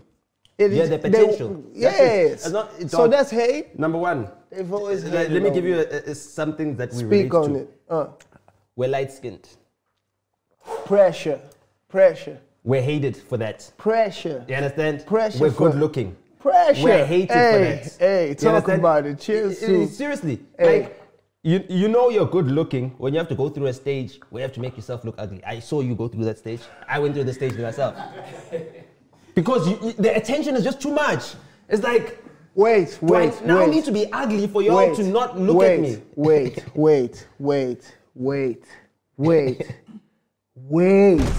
Yeah. What? Understand? Like growing my hair wild and all that type of shit. It's because I didn't The want to be in the fact that club. you said that like that, and because that's literally what was happening. Yeah, that is it. I know. That's what I exactly. was doing. Yeah, I was know. hiding in plain sight. Yeah, I know. I watched it. I was like, oh, he's hiding. Nobody else could see that. No, like, oh, dog. I could see that. I'm like, oh, okay, this nigga's hiding. Cool. And that's You're my thing. good. No, for me, it's commendable. good. You're you know, good. I was saying to someone about You're reading a book. good. I was like, you know, a lot of these guys don't understand that they're competing with niggas who observe their behavior and psychoanalyze them through their social media because they post about everything. And they post about actually what they're really thinking, what they're really going through. Yeah. Whereas some of us can perform. We can Yeah, put on an yeah, act. I can yeah. put on the good authority. I can put on the authority. I can put on whatever character I decide. I'm sorry, I didn't call you the authority when I introduced you. No, The no, authority, ladies and Nah, it's good gentlemen. authority, Please. It's good authority now. Please. So I can put on the character. So the psychoanalyzing of everyone is something that I'm very good at. And it's important too. I've had to do that to be able to analyze the markets that I was entering into because I was just very far removed from the environment. So I grew up in the suburbs. Okay. Most people who are urban grow up in townships. So if I'm going to make music that's going to reach out to a vast majority of our youth, it needs to resonate with the people that are in the township. So I Okay. need to understand it. So I even went to live in You Katlehong. did do that. I lived there. I slept on a couch there. You did. It's an And anthropology you didn't project. have to. You didn't have to. I was nice. I could have been at I've heard you say this, and it only hit me when you said it because we were all on road. Yeah. and we were all just living it, but you don't know what everybody's coming here with and from. Exactly. And it's like, yo, yeah, we're just gonna be out here, we fresh off the road, sleep on the couch, on the floor if you have to, or whatever, and we're gonna wake up tomorrow and... You understand? And for some people, yeah, you really had to, because it's not... For me, I was just saving the 200 rand I was putting in my mom's Mercedes to get to and from Katlong and from Fourways every day. So you could have just hit the bands. But, you understand? It's my mom's. But I'm going to do it with the niggas. You understand? And I need to be in the environment to actually see what's going on, to see what's going down. I need to immerse myself, into the culture. into it, to actually understand it, so that I know that, okay, fine, when we're producing this product, I now need to be the guy who's selling it. Okay. So I need to live it. So you are intentional about being a part of the lifestyle. Everything. For you to be able to... I orchestrated everything.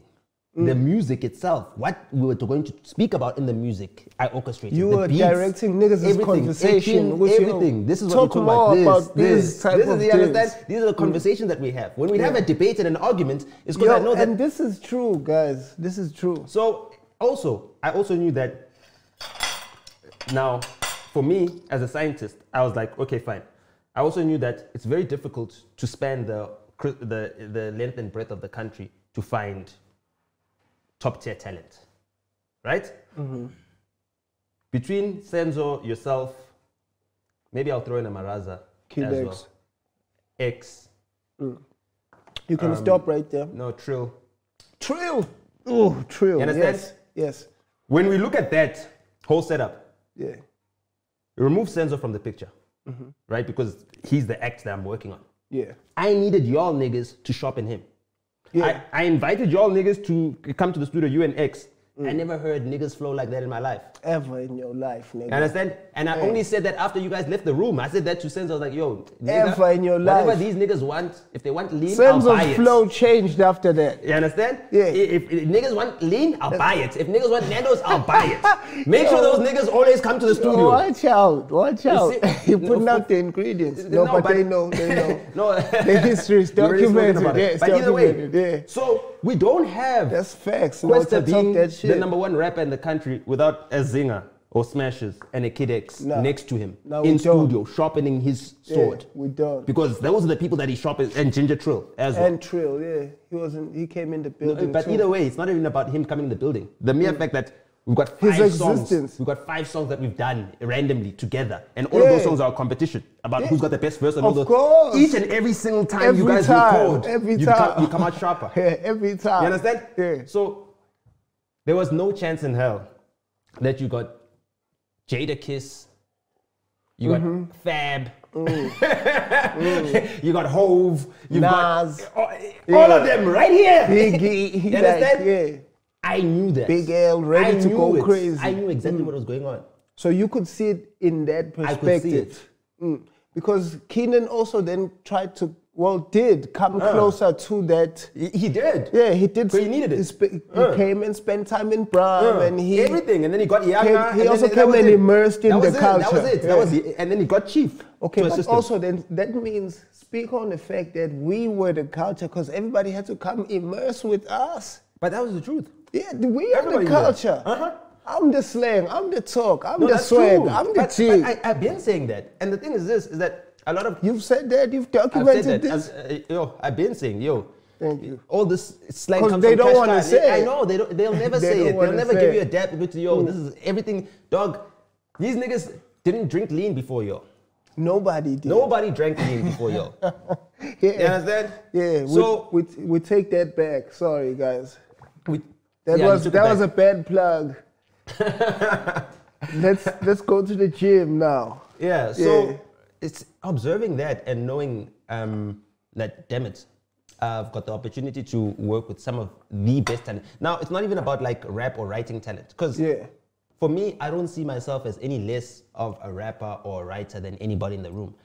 The only challenge I had was a linguistic one, whereas you guys know how to speak the language of the people that we're targeting. Whereas I know how to speak the language of business. Okay.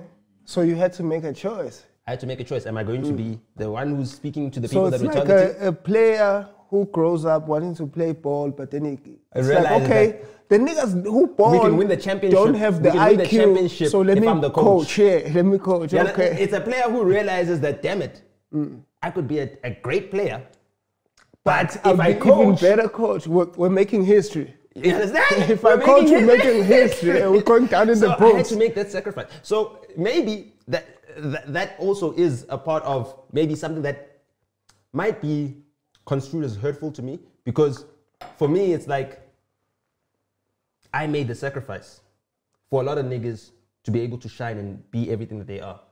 If niggas are going to behave in a disparaging way towards me after that, that'll hurt me. Like when I saw But do you think niggas realized how much care you were taking? That's the thing. I watched it and then I was like, so niggas don't realize it. Well, now you realize it. Did you only see it in those times, or did you always feel No, like I these always niggas felt don't it. really? I always felt it because niggas would say things.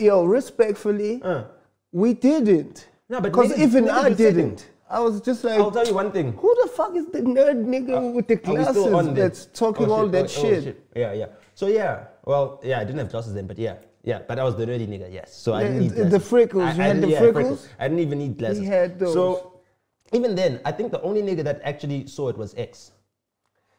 Yes, that's true. That's true. Because I'd have the conversations with him. Like all these conversations that I'm at, That's true. We'd, true man. X has always been more.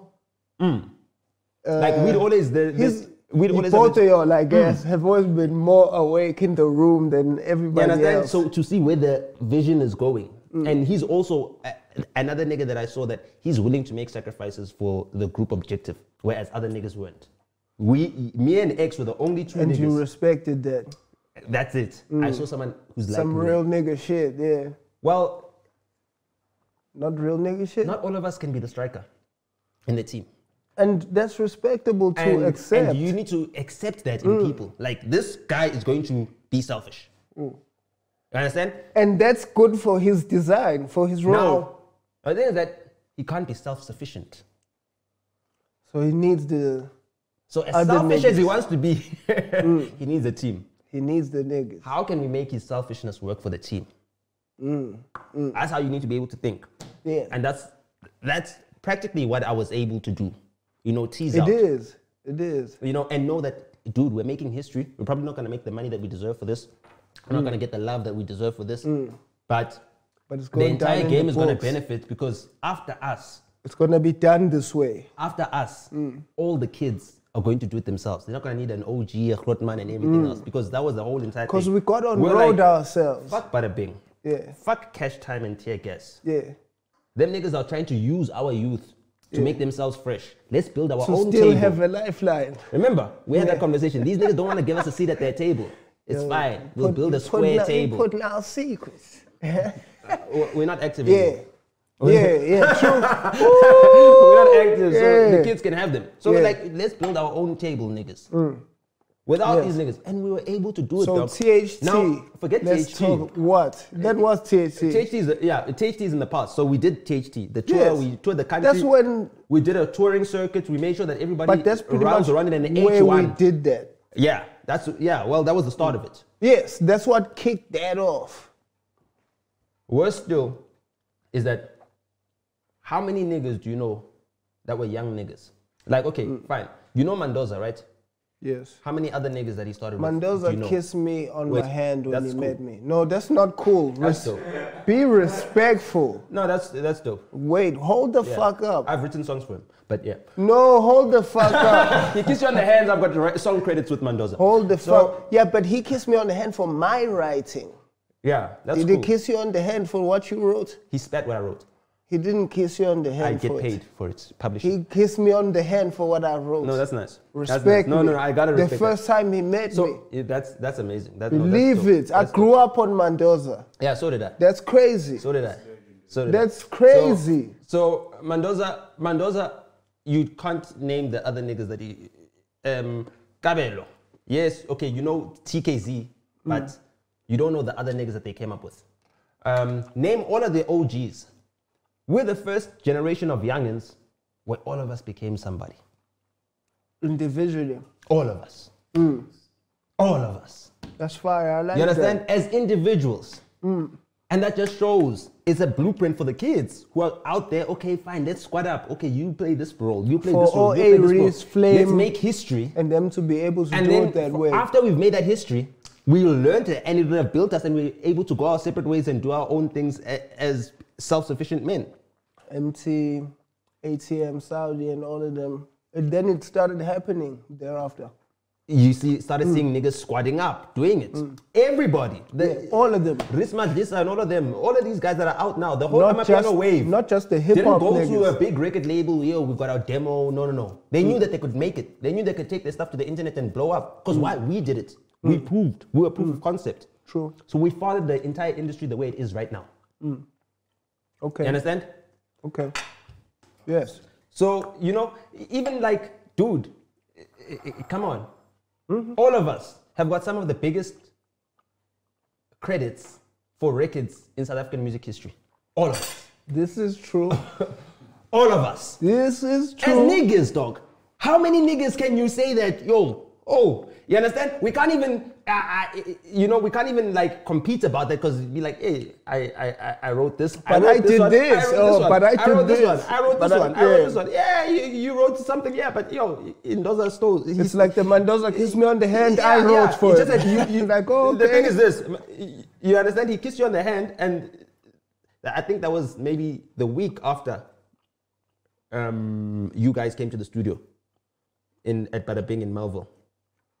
When we listened to the songs and I listened to the flows and I was like, damn it, these niggas is flowing like nobody I've heard before. You understand? The week after, that was when Mendoza came to the studio. That was the week we recorded Boom Shakalaka. That was the week crazy. we brought trap to South Africa.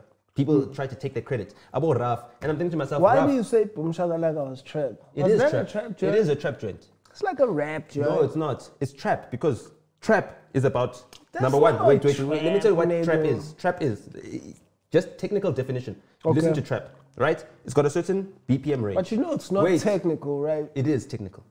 It is.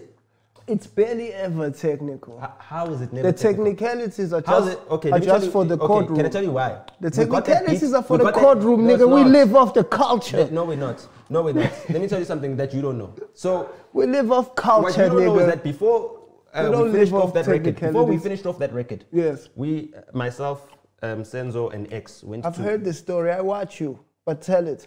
No. You don't know the story. Tell it. This is the first time I'm telling it. We Tell went it. to Lockenville's house. Okay. Yeah, and we're chilling with Lockenville. And Lockenville are like, yo, we just found this new sound. It's blowing up in the States right now. It's called trap. And they play all these trap beats.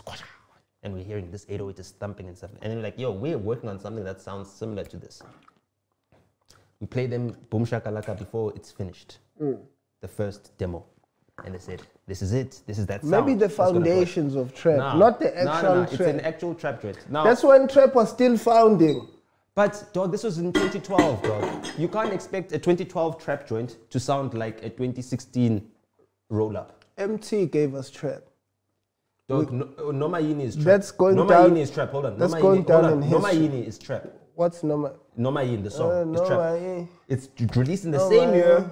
maybe a couple months apart. Is it trap? Yes, What's it is. that beat? It is. It's good. What's Heavy that beat? 808s and everything else. The nigga singing Yeah, on the that whole might entire have song. been trap. Hold on, wait. He sang. Boom Shakalaka wait, he wasn't. sang. The nigga with the deepest voice on record sang on a record. Sang it before MT did it. Before? Dog, Noma Yini. I'm talking about Noma Yini. Before Avery was dropped. But you know, Wait, you know MT you're not was listening, singing you're not before listening. Question. Yes, that's fine. So why That's- are you saying I'm that like but that? No, hold on. You're talking studio politics. Why are I'm you talking saying about it to the like public. that? Hold on. Let me finish my point. Okay. I'm saying that to the public, in general, you might not give Ukwesta the credit. But that nigga, Noma Yini is a classic trap joint, dog. Your mother knows it and loves it. You understand what I'm saying? It's a trap joint that Watch your mother knows and loves. Wait. your mouth with my mama. No, Why? I'm Watch talking your about mouth. everybody mama. Everybody mama. Talk about everybody mama. Yeah, no. But your mom knows all the hip hop shit. You Yo, know. what? Wow, man. Your mom knows all the hip hop shit. You know your This mom. nigga. Your mom. Shout out to my mom. Yeah, your mom Yes. doesn't know jazz and shit. So she knows this young fresh stuff. Yo, she's please, up to the please. She's up to Please. the thingamajig. Talk about your No, story. what I'm trying to say is this: it's if your mother knows the song, it's Leave nothing. everybody's mama. Everybody's mom knows who Mama Yini. Everybody's mom knows it. A trap joint that they dance to, that they love. Okay. Why? Yes. Why? Because, number one, just from a content perspective, we were able to take what the Americans were doing at the trap and localize it. Right? Yes. The same way we intentionally did that with Boom Shakalaka. But y'all didn't create that, though. No, I never said we created it. But you trying to take the credit for it. No, I said we brought it to South Africa. You were part of bringing it. No. Nobody had done it. Yeah, but you weren't the only niggas that brought it. You were part of bringing bringing it. No. Nobody had done it, and we made it a hit. It was a successful hit, dog. That song was so successful. Noma In is not one of Questa's best songs. I'm not talking about Noma In, I'm talking about Boom Shaka.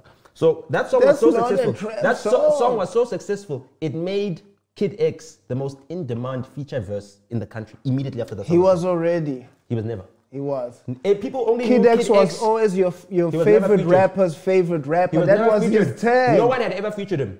He'd never been on any song before. Cash Time had not even done No one. Who had featured him? We were There was no always hangout in doing 2012, dog. We were always doing features. Yes, you were in Rick's studio. I'm talking about them being released as records that you're performing out there in front of the people. It's a completely different thing. And that's what I'm also saying is that Okay, I hear you. Yeah, so your knowledge of it, right? You know it from when we're planning, when the planning phases. You know MT from when you were Because I see it out there happening. with Abo M Scars and Abo Maraz and all of them together. You understand? You know him from then. Because that's where these things are brewing from. Yes, I know the brewing. And we never acknowledge that. That's what I don't like. We cannot. Because this. Let me tell you why. Because right now we must acknowledge the kid that's made the hottest track in the country that no one's heard. We're discrediting people. Right now we must acknowledge the kid that's made the hottest track in the country that no one's ever heard. Right now. Because we need to. Otherwise we're discrediting him. We're not acknowledging him, but we're acknowledging everybody else. What I'm trying to say is that the quality of your song does not determine how far your song gets. The market determines that, right? Okay. So if you haven't introduced a product into the market for the market to adopt that product, as innovative, as groundbreaking as it can be, it's not tried, tested, or proven in the market. We proved trap in the South African market before anybody else did. That is an unequivocal fact. Nota.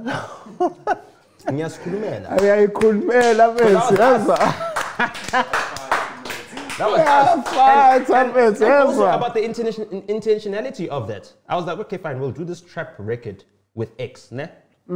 We'll do a young R&B, Kwaito-ish sounding record with smashes. Remember that song that we did? Yeah. Uste no senzo I gave niggas that type of humility. You understand? That was that type of shit on records. You understand? So the plan was to at some point drop that record, but you know. Things went south with me, and then things were different. To do with you. It's just our movement. We were recording that shit at Bada Bing. We were still at Bada Bing when we did that shit. Remember? Yeah, but I wasn't. Yeah, but we niggas had left me behind. Yeah. So so that was the situation. You should have left them behind like we did. So dump them before they dump you. So I hear you. From initiating trap in that way, right? From Boom Shakalaka, that's 2012. By 2015, we've got a song like Noma In. By 2016, you got a song like My Babo. You gonna take a shot? Yeah. Now, My Babo is smash. Is that a classic? It's a classic. That's it's a classic, smash. man. You understand? Yeah. The point was not to own trap or to be the greatest trappers. No, for us. Or for me, let me say, as a producer. So MT taking the trap mantle and stuff like it's not something that I'm competing against. I'm not arguing against that. I'm not trying to say because he owns South African trap as far as like but he he's embodies also responsible for it being a thing in the country. No, he's not. Because it was already a thing. It was already a thing, dog. Boom Shakalaka was already hot. Trap wasn't a thing before Trap was roll a thing up. because of Boom Shakalaka, dog. Roll up came way after. No. Let me tell you something. No, Trap it became wasn't. a thing. Let me tell you something. After Boom Shakalaka, everybody wanted false. a trap beat. They couldn't get it. Why did? That is false. Why could they not get it? Because they didn't have the proper 808s. Why did we have it? Because we had it. Because there weren't that many producers who could make it. We didn't get it from South Africa. We got it from Clay Bullard. That's why people couldn't make it. That's exactly why people couldn't make it. People weren't making it in South Africa. They weren't making it. But they were looking for it. Yeah, and who brought it for them to look for it? Who gave them? It's like saying... but y'all didn't make it a it's thing, like saying though. Crunk was not made a thing by the Elias when he dropped Fire. He did, because that one song made everybody want to do Crunk.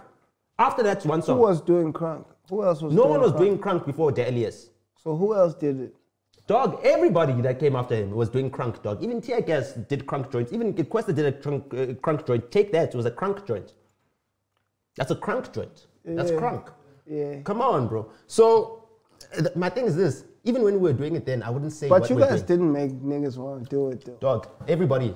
People Everybody saw were how chasing Questa it was already. nobody before Boom Shakaka and became somebody after Boom Shakaka and said, damn it, if it can take him from 0 to 100 that quick, I want it. The next song that He became somebody-ish, not he somebody. became somebody because we were able to do THT. Somebody-ish. We were able to travel around the country. Yeah, Off the we base were of that song. somebody-ish. No, that was somebody. You can't go to Yeah, East we were London somebody. and I'm fill thinking- venues yeah, around the country, we dog. were Come somebody. on. We were Nah, somebody. dog. We were Come on, somebody. dog. We were somebody. We were breaking, But he became somebody. We were breaking Kulichana door records, dog, at that point in time. Put some So we were at respect the on it. top But of you the didn't game. want to talk about it. Now you want to talk about it because you have to fight. No, it's not that. You have to pull it out for the ammo.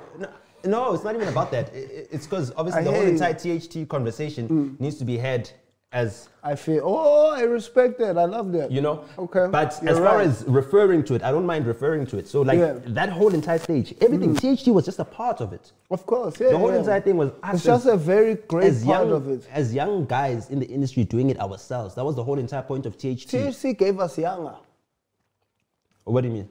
as a rapper. He was always rapping. Yeah, but it gave us Younger as a rapper. Nah, he didn't rap on THT. Yes, but he became that after that. I think coming from that experience pushed him into rapping.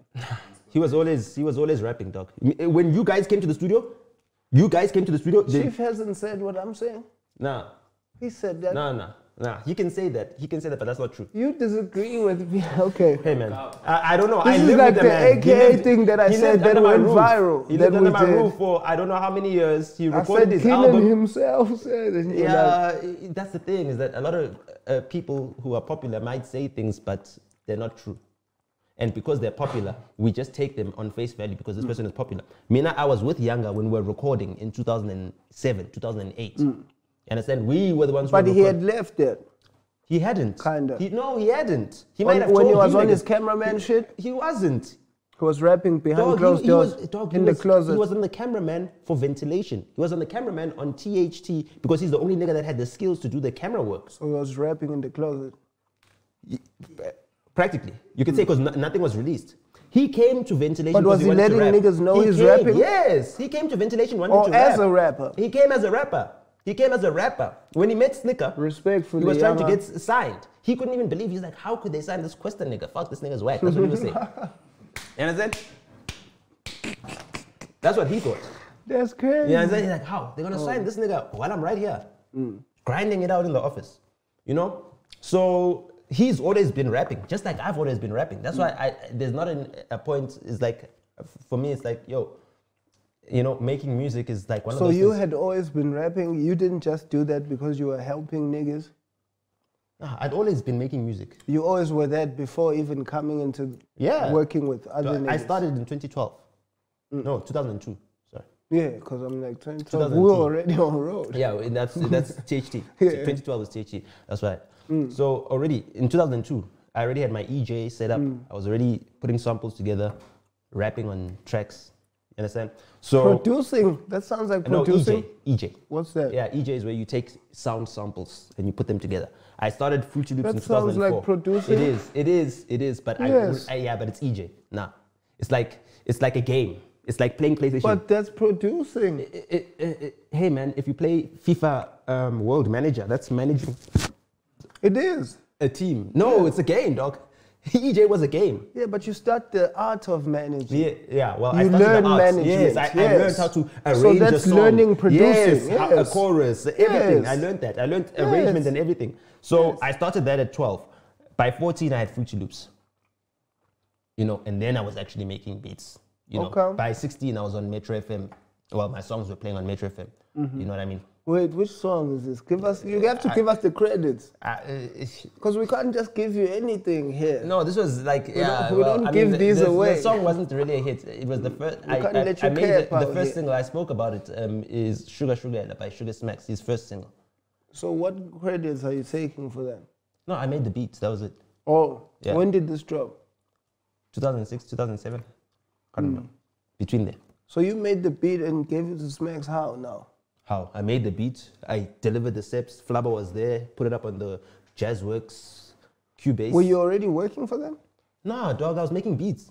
I went So to how the did office. you make I it? went to a show. I went backstage to the show. This nigga's making this sound like it's like, yo, I just gave them. Tell me how you gave them. Okay, well, what happened is that they were doing the Sprite Hip Hop tour.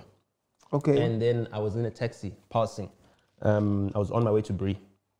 So the taxi passes by Museum Africa, and then they were doing it on the side of Museum Africa. I don't know what that square is. Walter Sisulu Square, whatever. Nah? Whatever No, it not is. Walter Sisulu Square. Mary Fitzgerald Square. Mary Fitzgerald Square. Walter Sisulu Square is in Soweto. So, yeah. And then I told the taxi to stop and drop me off there. Then I called my little brother. He was at home. I said, yo, bring my USB. Yeah, I'll give you the taxi money when you get here. So he borrowed some taxi money. So for the home friend. is where? In Because you have Fourways. to give us now the In Fourways. Yeah. I was coming from a party the distance. in Soweto. Yeah. So I it sat takes your over. brother how long to get to town now? It doesn't matter because there was an event there. Oh, so they all They're day. there all day. So I'm like, yo, just bring my USB. Where were you going? I was going home. So then you just jump I off. saw You're it. like, Fana, fuck I'm in a that. taxi and Yeah. I'm saying, Fana, there's niggas rapping, there's niggas playing basketball, Yeah. there's hip hop playing. And you jumped off the cab.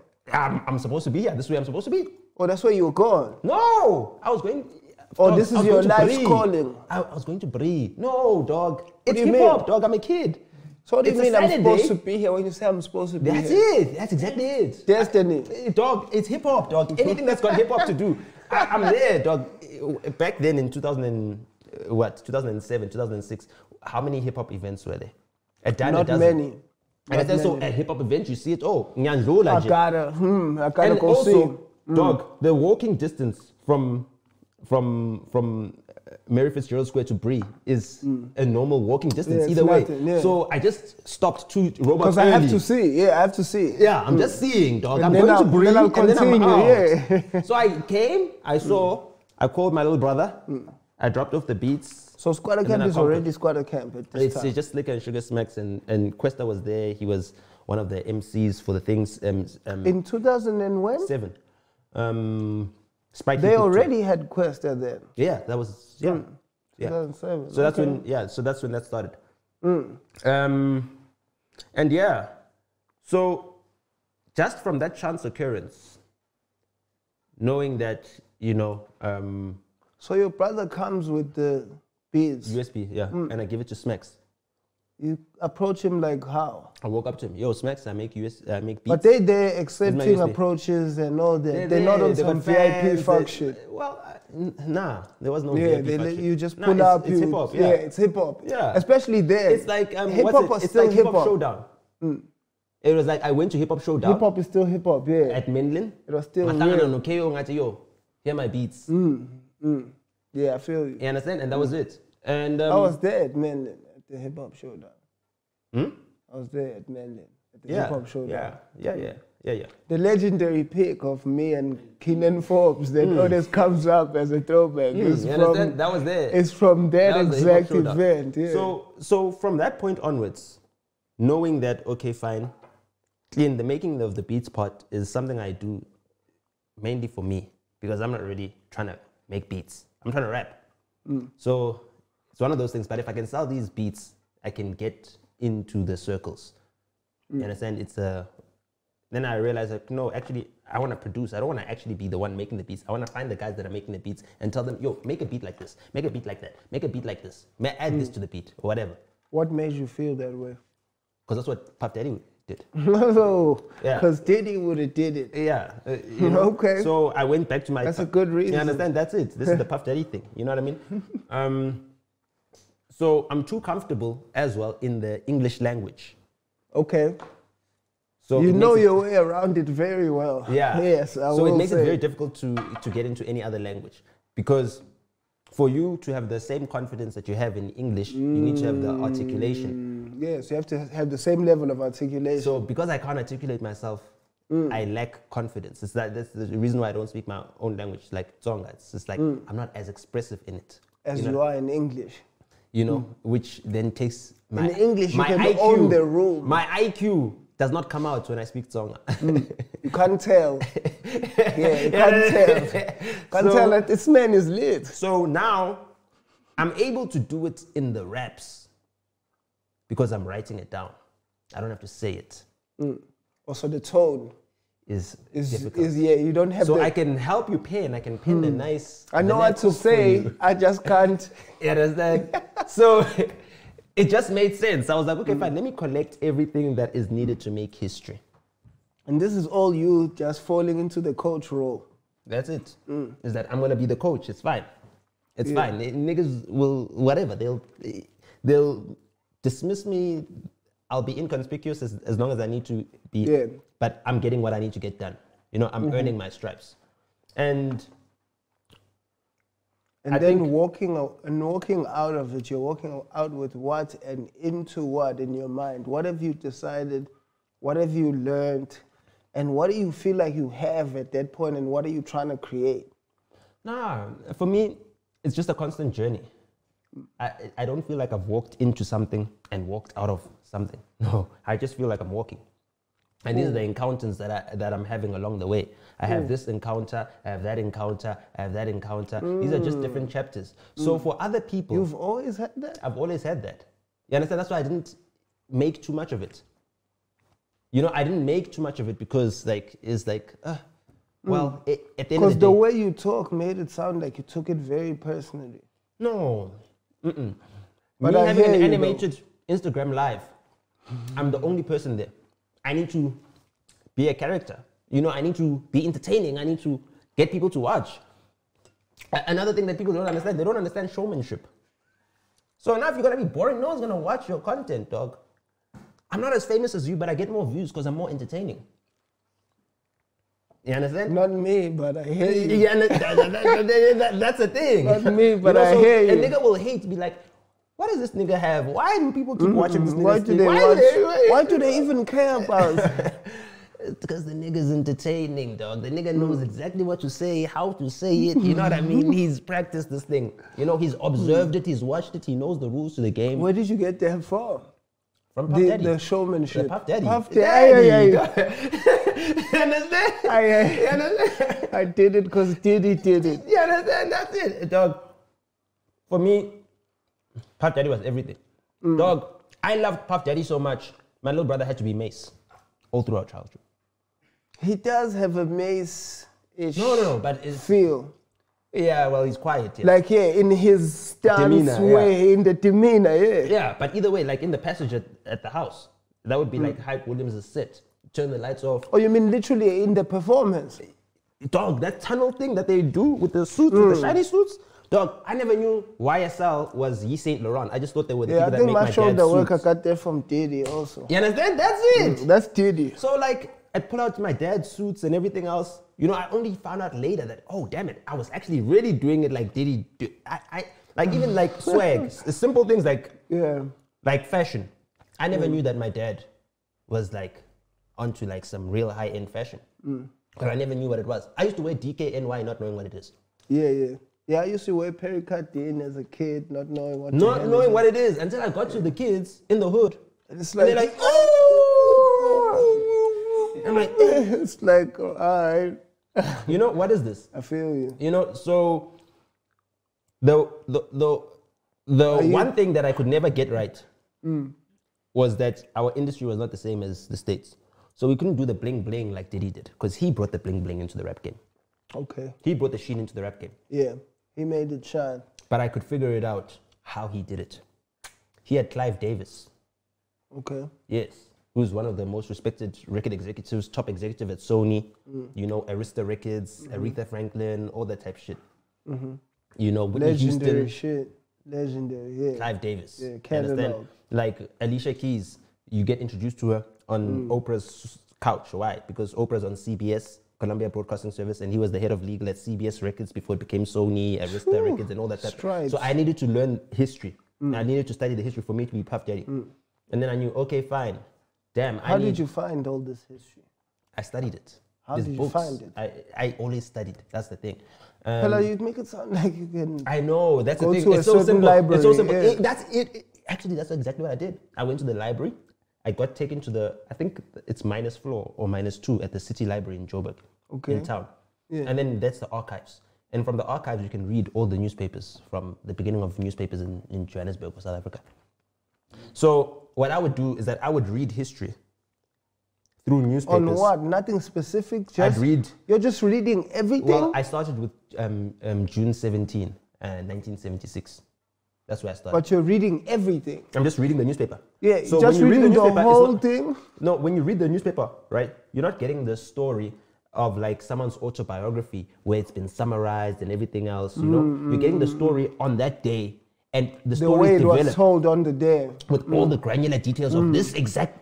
And it goes day by day. So you go from 17, 18, 19, 20, and you realize, damn it, I could actually know all of history. Know how the city was brought together. If I just read these papers. Newspapers. Are you shitting me? Yeah, and then that's what you did? That's what I did. I went to the thing and while everybody was reading books. That's genius. I'm like, somewhat. That's dumb. Genius. Why would you read a book? A book is like a that's summary. Crazy. I'm actually reading the story.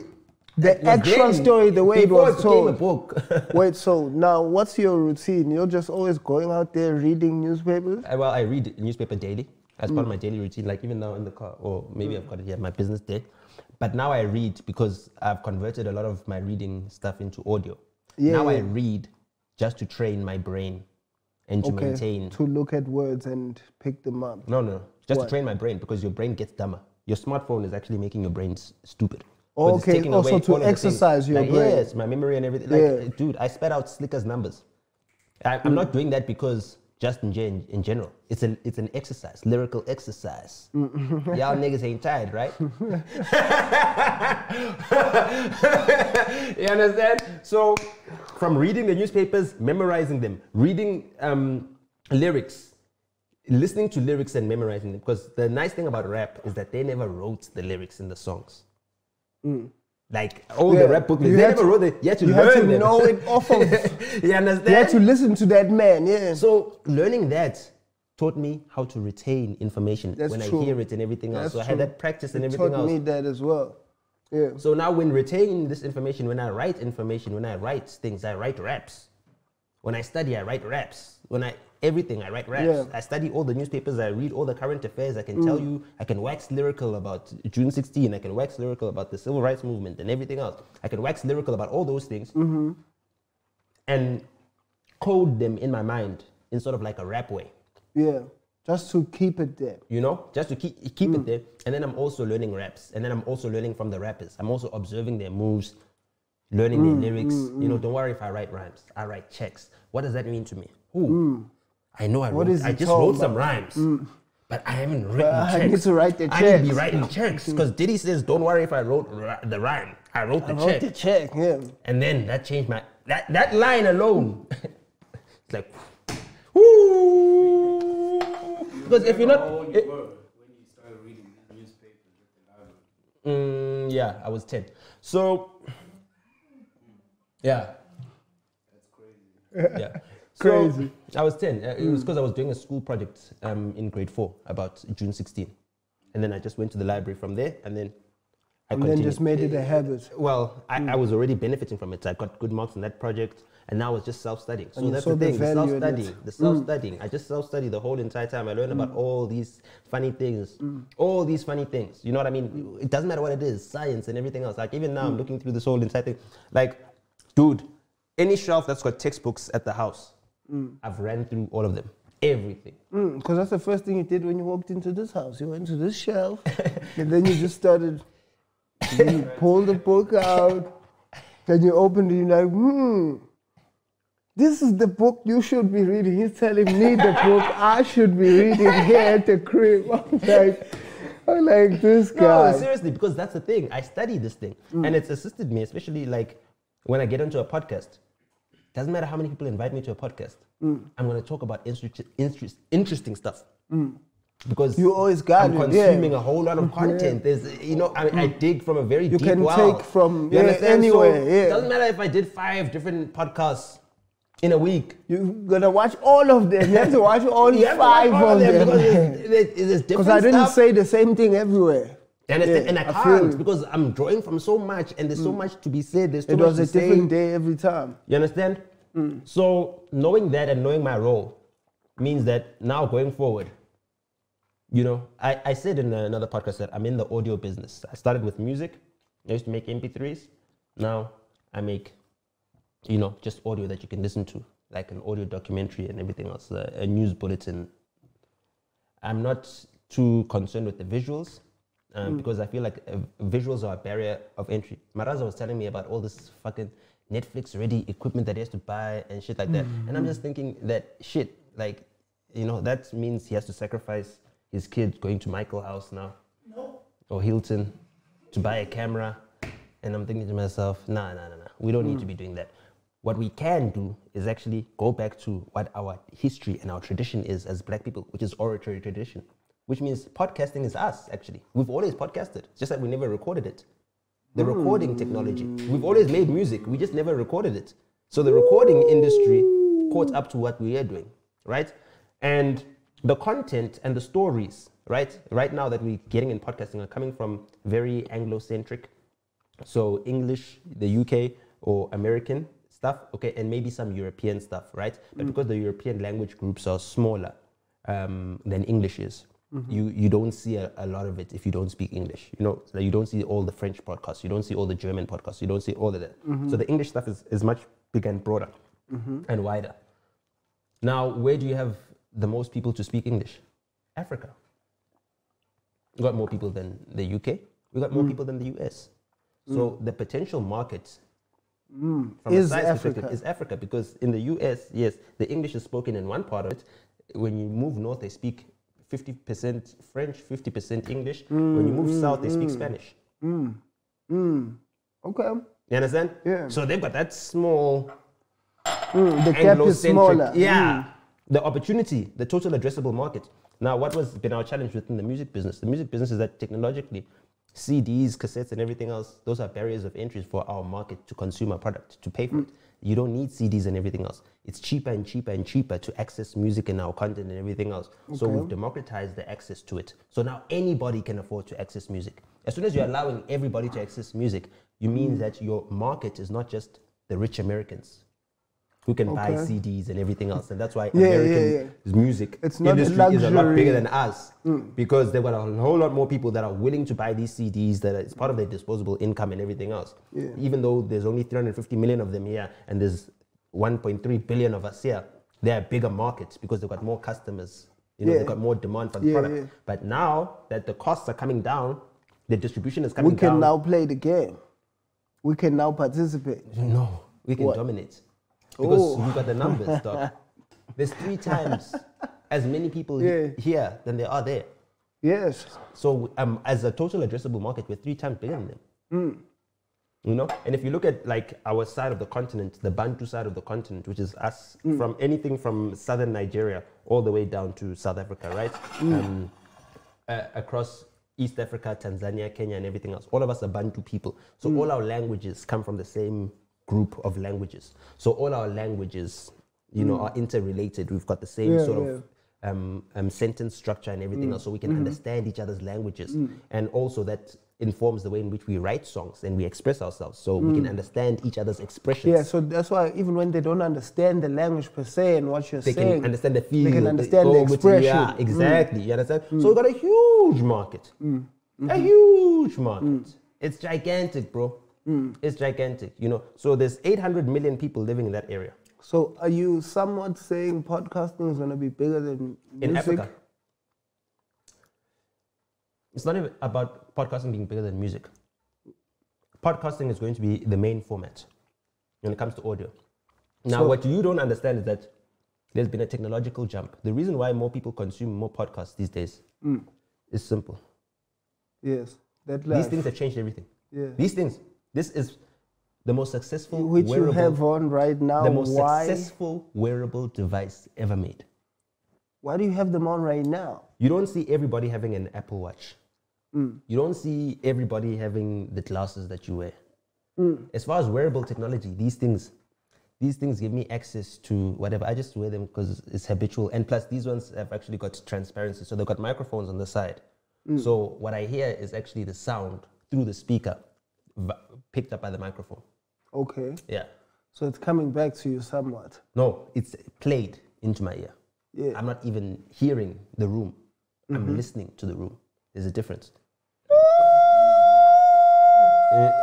You understand? So the sounds in the background are playing in my ear. Sometimes I put my thing on listening and I can hear every single conversation in the restaurant. Every single conversation. I just turn my head, I can hear what they're talking about over there. That microphone's picking it up. Okay. You know? So you're this technology, this technology, right, is much better than this technology. Even this technology fucks up your eyesight, number one, from using your phone too much, right? And number two is that visually, you have to stop everything else when you're watching something. You understand? So that's a technology. It's like reading a newspaper as well. I can't multitask while reading the newspaper. But audio, I can multitask. So there's more places there's more opportunities to consume audio content than there are for any other form of content. You're right, because it's not as demanding. Yeah. Also, when it comes to production, it's just audio. This microphone is probably better than any microphone that you can buy in the studio. This microphone on this one. The VN out here is going crazy. You can put it on the table like this. You can have a podcast just clean. That audio is clean. Now imagine all the history, all the stories that we've been telling by the fire that haven't been recorded, that we can now record because the technology is there. And we can distribute because the technology is there. And we can monetize because the technology is there. Speaking about all that. And the market is also there because it's affordable, it's accessible. There's nothing that America can do to us anymore that is exciting. Because we've got our own space. We've got our own space, we've got our own culture, which we dig from a deeper well than they can ever. We've got the deepest well. They were ripped from the umbilical cord. Forever. You understand? So they can't teach us about culture. Yeah, no. They need to learn it from us. Yeah. You understand? And that's why. And as soon as we can document our own shit, then we are documenting. You feel me? And they're also interested because they want to hear. Of course. And we are interested because we want to share. Yeah. And the Chinese are interested because we're just cooler than them. You don't. Seriously. Seriously, dog. We're cooler than them. So a lot of people are like, yo, a lot of rappers are trying to make it in America. And I'm thinking to myself, why would you want to make it in America with 300 million people when you'd much be better served by making it in India, which has 1 billion people, or China, which has over 1 billion people, or Africa, which has over 1 billion people. Yeah. You don't appreciate Saul's move on any level. I saw you express yourself on a different level. I needed to do that. I needed to express it. I needed to express it because Mac G couldn't express it.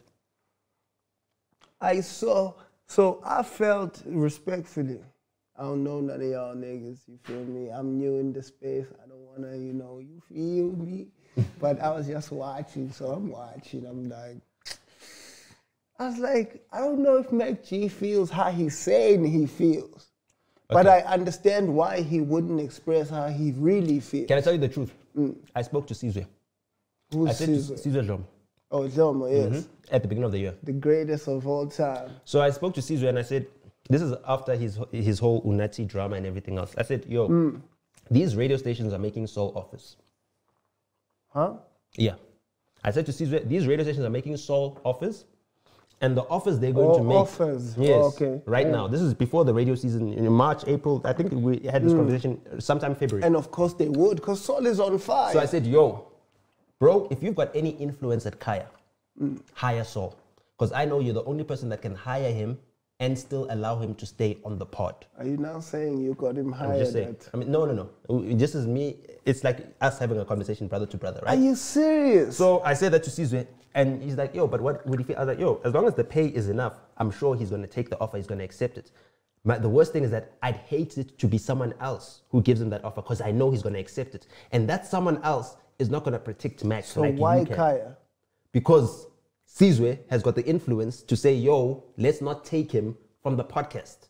Or let's not take him off the podcast. Let's take him, let's have him here. Yeah, but let's let him live. That's crazy. And what makes you feel that way? Or because of Caesar, you say? Yes, I'm having the conversation your with trust Caesar. is in Caesar. I'm trying to help Mac because I'm like, your biggest talent here is a target for all these other niggas that are trying to sabotage you. Yeah. And they're trying to bring you down. So they're going to make him offers. They're going to try and thingamajig. So he is a problem for radio, of course. What do you mean? Mac. Yes. Yeah, of course. Well, not really. Because I said this to Caesar in the same conversation. I said, you and Mac are not competing because Mac is on YouTube. Mac is on podcasting. And you guys have got radio, which means you guys have got access to music. Podcasters will never have access to music because radio can pay the licensing fees to have music on. They make that much money, so they can pay to have music. You understand? And music is what actually makes radio. Yeah. It's the playlisting, you understand? Yes. Podcasting doesn't have that, so you're not competing. It's different platforms. You understand? It's completely different. You know, you got the 20 minutes clock. You have to do your link within 20 minutes. Your commercial. You understand? Commercial. You understand? It's a completely different format. So I also had to be aggressive with the way I paint him as a sellout as well. Because why? I knew that he would accept the offer, which means that I know that he will stab Mac in the back if given the chance. Why so are you what I need to do? A stab in the back? No, he hasn't stabbed him in the back yet. Yes. Which is kind of how you said it, but okay, so you don't feel so that if way. you were to ever stab Mac in the back, he's now seen the consequences thereof. And what are the consequences? What I just did to him, everybody will be doing to him. To come and say, you're a sellout. You motherfucker. You understand? So to make sure that, yes, you take this Kaya offer. So you're scaring him straight. Yes. Scared That's the straight. only way, dog. That's the only way. People only respond to fear. The authority. The authority, ladies and gentlemen. That's it. That's the only way. That's the only way. You know, I spoke to his manager and I told his manager, yo, I've got no beef. I just need to make sure that I protect my niggas from themselves. Because I know how my niggas are. I know my niggas will betray their own niggas for bread. I've seen my niggas. Because bread is powerful to niggas, certain niggas. You understand? And I knew that he's one of those niggas that bread is powerful He's for. looking for it. But I mean, you can't also blame niggas because niggas love bread. You understand? Niggas grew up without bread. Some niggas put themselves in situations where they need to now spread bread to make other people like them. And when you're not a handsome guy, you're not a good-looking guy, you know, you either need to be funny or have money. And once your jokes run out, the bitches want money. Yeah, you gotta Uber her, you gotta understand? pay for dinner, stuff. you gotta and now, might gotta pay for the pussy too. You understand? So now the bread is looking bread thin. has to belong. Yeah, it has to belong. Yeah. It has to There's belong pressure for you two. There's pressure. Yeah. Do you understand? The bread has to belong for you to belong. You understand? Otherwise, he has proven he has the bars he says is written.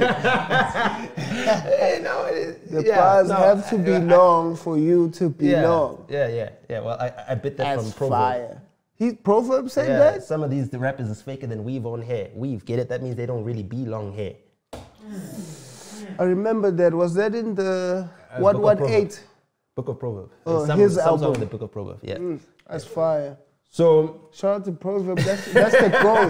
That's the goal. Like, you understand? So we had that came up discussion. on it, We yeah. had that discussion about how he structured business-wise. Remember that discussion?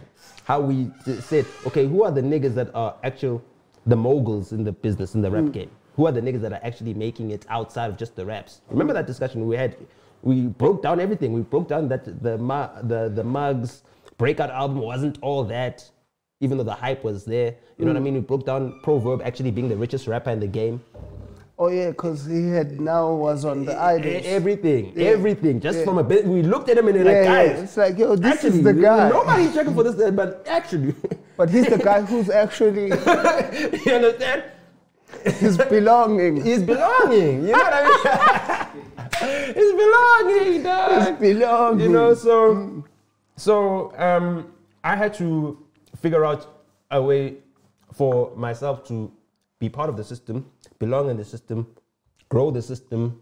Now that there's podcasting that is successful and everything else, I feel like all of us now need to play that very important role so that we don't end up like Kwaito did. Okay. Where all these dudes were talented, but they didn't have the business acumen, so the business was owned by other people. You understand? Like hip hop in America is. They're talented as fuck, but the record company is owned. They all work for the man. They all work for the man. And the reason why they'll work for the man in that situation is because for them, they're outnumbered. So the white man, has got all the capital and has got all the numbers, and he's the market. Oh yeah, the white man has all the numbers. Yes, So here we are the market. So the white man is not. He can only play a role as a middleman. You understand? He can only play a role as a middleman. So we've got an advantage here in Africa where we actually have the numbers. We can speak to our own. We don't need the white man. Only we can come in out. and finesse. You understand? Yo. Let me come in But if we don't have anything, if we don't understand our value, then the white man has got everything for us, perceptively. That's what we think. You understand? So that's what I didn't want to happen. And also, shout out to C's. C's is an OG in the game. For being an OG and also knowing that, let me make sure I help Mac. Let me take paying Saul off his hands.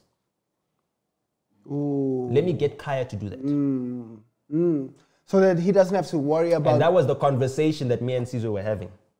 So when you saw Caesar replying to my tweets, he replied to my tweets. He didn't reply to anybody's tweets. And said, delete this tweet. Because there's pressure to pay Saul. There's pressure to pay Saul. Because Saul is... You understand? Saul is the business. But now the thing is, this Mac couldn't have this convo with C's because it's like, hey, I might need help. Me and C's as brothers said... And then I was like, C's, hit him up and then speak to him and see how we'll see about this. And, C's pulled through. He stuck to the deal. But the thing is this, C's is an honorable guy. He can stick to his word. Mac is an honorable guy. He can stick to his word. Saul is talent. Yeah. And he's an it girl. So there'll always be someone on the bigger band. Oh, shit! You understand? That's crazy. So to make sure that the whole entire podcasting space is secured and safe, that and it doesn't come into jeopardy, we needed to make sure that Saul does not leave. A couple years ago, you were on television arguing with a whole lot of people that know way less than you in this space. Oh yeah. And told people the last time that the last time they had numbers. Cared about Let's be honest. The numbers are up there on YouTube. You sat there and argued that I think you're the one that ended up ultimately getting Foka on #1 that year, yeah? Well, all of us, yeah. Yes, but you were the one pushing that narrative that, if we are saying that the hottest rapper, it doesn't matter that he's not on these beats. He doesn't have to be on trap beats. Yes, exactly. He's still a rapper, and people felt and reacted to you on social media and just all over. Like Nasty C's fans, A-Reese's fans, all the American wannabe rappers fans attacked me. Yeah. But people who know music. Fast forward, those are biggest exports. Yeah. You said that about Foka, about Costa. I said that people call him a gimmick. I said he's a gimmick. I said he is a gimmick, but his gimmick is going to work because it's authentic to what South African people want. And it's going to be bigger than Nasty C and A-Reese. And people clown me out. And those guys are not in the country. Those guys work outside the country now. More than anything else. They're the most in demand. I saw Kaya Bengu saying, I'm in Paris right now, and my Uber just played the new Costa Titch. I've never seen anybody. Costa is in Dubai. Some niggas in Paris. Mass Music is in the UK somewhere. Tyler ICU is in there. Yo. Pori and Kanza. You understand what I'm saying? But now, is none of them niggas gonna come and say, Nota was right, guys? None of them. Nobody is, which is why I'm giving you the platform. No, but I'm just saying, it's like, for me, it's like, does it nobody matter anymore? has come to debut. Does it matter anymore? So nobody has come back to say, I said about Nasty, I said, I've been around before you, and I'm still gonna be around after none of these bitches gonna suck your dick.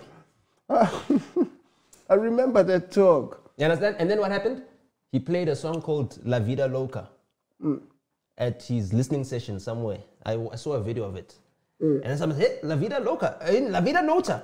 It was as if someone threw a snake at them. The mention of my name sent chills down everyone's spine. I watched that as a video. I was like, damn, What do you mean by that? There's a video. They were Yeah. sitting by some mural. Zulu man with some power. He had a song on his Yeah. thing called La Vida Loca or something. And when he introduced it, people were like, hey, because my name is La Vida Nota. Yeah. So they're like, hey, because they thought he said La Vida Nota. The way people reacted in that video, it was as if someone threw a snake at them. Like, dude! How dare you bring up? Who? The authority's name here. And imagine, I'm not even there, but imagine me watching that video and think, yo, ning sabaranji. Ning saba, man, like ning saba, like yeah. You have fun terrorizing. Oh, but how can you not? How can you How can you not sitting at your crib can relate. and watching niggas just scattering relate. everywhere? You know when there's that picture of that guy, I don't know if he's an Indian monk or a Chinese guy, just smoking. He's sitting on the top of the thing and then you can see everybody just at the bottom. That's how I feel. You know, that's how I feel, sir. Where La Vida come from? The La Vida, the life of. Like the life of. The life of. To call you. The La Vida is, I made up that name. It's in the life of Nota. So I put that on all my social media. It's the life of me. La vida nota. The life of Nota. Or the Which life of also Note. rhymes with La vida loca. Well, it comes from La Vida Loca. We'll see. Which comes from That's- Ricky Martin. Shout out to the ghost. You have to, you know. He made Cisco pay 30% of his publishing. He didn't play with Cisco. And I mean, I did I the same heard thing. about that. I think I did the same thing to believe it. niggas as well. What niggas? There was some guy who made a song. They sampled like the beginning of Nyas Velanga, like just that they chopped the part and then they repeated it and repeated it. I just called my publisher. I was like, yo, I want 100% of that publishing. You took 100? Yeah. They gave you 100. You won that? How? It's mine, dog. You can't sample my shit. It's not a negotiation, dog. That's my kids' money. That's my grandkids' money. I'm saying you won that situation. It's not a win. It wasn't a fight. I just took it. Oh shit! If it was a fight, I'd have taken down the song. I would have said, okay, take down the song, take it off all the radio stations, take it. You could have bullied niggas. You let niggas You know, live. I mean, even now, I'm just waiting on the bread because you need to have the bread if you're going to take it to the States because the lawyers are going to frustrate you. For Adele, because she bit like the melody of Tupsi's Finally, and that's a song I wrote. Finally, is a fire song. Easy on me. Comes from the finally. Okay, we're going to do some You understand? research on that. So it's like, how? I wrote that shit, so if I hear someone else with the shit that I wrote, I'm gonna know that's my shit. So, you know, So that's from a here, big paycheck. From here, you just keep walking. You have no plans. Dog. You don't just make keep plans. walking. Nah, you know, men make plans and God laughs. so you know, I mean, the plan was to be in the States. I planned to go Oh up yes, there. you told me about that. You And wanna then move they there, delayed my man? video. They delayed my visa. Well, I'm going to live there. Yeah, Not you wanna move there. I'm gonna live in both countries. Oh, Yeah. Oh, So I'm excuse gonna- us. Excuse No, us. because like you're right. There's a difference. There is a difference because I have changed my mind. There was a point in time where I was feeling like giving up on South Africa and living in South Africa. Okay. You know. Yeah. I also always felt like growing up when everybody else had a dream to move somewhere else, I always felt like I don't know if I'd ever want to move from SA, but I also recently did kind of have a feel of maybe I could move, you know? Yeah. Okay, I don't think for me it was like maybe I could move. It's just like fuck this country, bro. Like this country is really going. That's to the where dog. it came from. Oh, okay. Then maybe I could move, that's where it came from. No, me, it's not could. Like, yo, dog, this country is going to the dog. I have to move. It's It's like, crazy. I have to move. But my thing is this, is that I always used to ask myself this when I was a kid. I would say, if I was born 10 years earlier, would I be the kid who went to school and studied? Or would I be Would you across the have border fought? in exile? And I always said, nah, I'm the nigga that would have fought. You would have been in the streets fighting. You understand what I'm saying? That's the battle I used to have as a child, right? But I was like, I used to be envious. I was like, I wish I was born early. I was born into So you can apartheid. prove that. You understand? And then I'm like, So fuck. that's why you live the way you live now. Actually, we are actually in that situation. We are at a point where we need to fight, and some of us need to fight. And I've taken the decision that I'm going to fight, you know. And not everybody can fight, and I'm in a privileged position where I can fight. I can afford to fight, you know. And that's the thing, is that it's not even like comes from a place of arrogance. It comes from a place of duty. My father worked Respect. hard so that he could secure the type of life so that his kids wouldn't need to be workers. We could be scientists, we could be You academics. can explore. My sister's got 2 master's degrees and a PhD. You don't have that unless you've got a rich dad. Because you don't have room to do that. You understand? You need to get a job. I've been telling my sister to get a gotta proper get job. to it. Like, yo, like second master's degree? Like, come on. You don't, yeah, like, we can't do I mean, that. Yeah. yo, PhD, like, bro, like, get a job, get yourself a nice sports car, you know. Are you not afraid of the political space? I see you dabble sometimes. Nah, I'm not in the political space. But like just even the Civic space. conversation. Because when you have the conversation, kind of puts you in that space. You don't think that's going to put you more and more into... Look, I'm not afraid of dying. Because you start having the voice. I'm not afraid of dying. That's the thing. And I have this battle. I had this conversation with my aunt. Like, my aunt called me. They're like, oh, yeah, you're going to get yourself killed. Blah, blah, blah. And I was like, yo, bro, number one, I don't belong to you. I belong to God. If God takes me, the last thing I need you to do is be pathetic and cry over God's decision to take me. Goodness. You need to accept it. Yes. You understand? I don't belong to you. You're telling the world, grow up. No, I'm telling my aunt. You're telling her, grow up. Well, yeah. Yeah. You know, because like shit. So now, okay, because someone might kill me, I must stop what I'm doing. Is what I'm doing wrong? That's not how you Is move. it illegal? Is it unrighteous? Is it ungodly? No, it's not. So unless it's those things which are my values that I will not go against, then there's nothing stopping me. You know, I can't be threatened by because people think, oh no, there's a danger. And also at the same time, I also knew that yes, if I'm going to say these things, I need to make sure that I'm prominent enough to defend myself and also have resources so that if anybody were to ever do anything to me, number one, the money in my will is going to start at investigating what happened to me. I love when you start talking money. No, but that's a true, it's the fact of the matter. Yeah. It's like, you know, my sister knows this. Yeah. You know, like, yo, I put you in my will. If anything ever happens to me, you've got every single financial Figure resource it out, yeah. to find out what happened to me and to get revenge or justice, at least. You can settle every bill. Every bill. You understand? So there, and also, plus you don't have to pay to bury me. I'm taken care of. That's also on the bill. Yeah, that's also on the bill. It's on the bill. Everything's on my tab. It's on me. It's on me. I got myself. It's on me. Yeah, it's You on me. understand? I So got that- it. Yeah, understand? You know, You just have to you gotta pay the execute. cost. Yeah, You execute. understand? So, yeah. So that's what gives me peace of mind, man. Yeah, I like that. The problem is that you can't transfer that peace of mind to other people. And it's been a very big challenge, especially from a family, like in my current family. Yeah. Because Yeah, that's a tough fight. yeah, because no, my parents, that's fine. My birth family, my new family, now that I'm married and everything else, Okay. it's very difficult because they come from Zim. And they've seen what happens when you fight. People get brutalized. You know, they had fights in the 80s. Fights continued. They had even worse fights in 2008. And then what did South Africa do? We turned a blind eye. Thabo Mbeki said, no, we're not getting involved. Imagine. Now we must turn back those people that we didn't help when we could have condemned what was actually happening to them. We allowed it to slide. We allowed it to happen. We allowed it to happen. And I actually went to Zim myself. I went to Zim. I stayed in Bulawayo for a weekend. I walked the streets and everything else. You know, it was nice to be able to walk the streets in a town like where it's packed. You know, like I'm in New York. Yeah. Like no one bothers me. And I saw the suffering. It's like I saw where the guy who I see at the side of the road when I'm in Four Ways, where he is in his hometown in Bulawayo.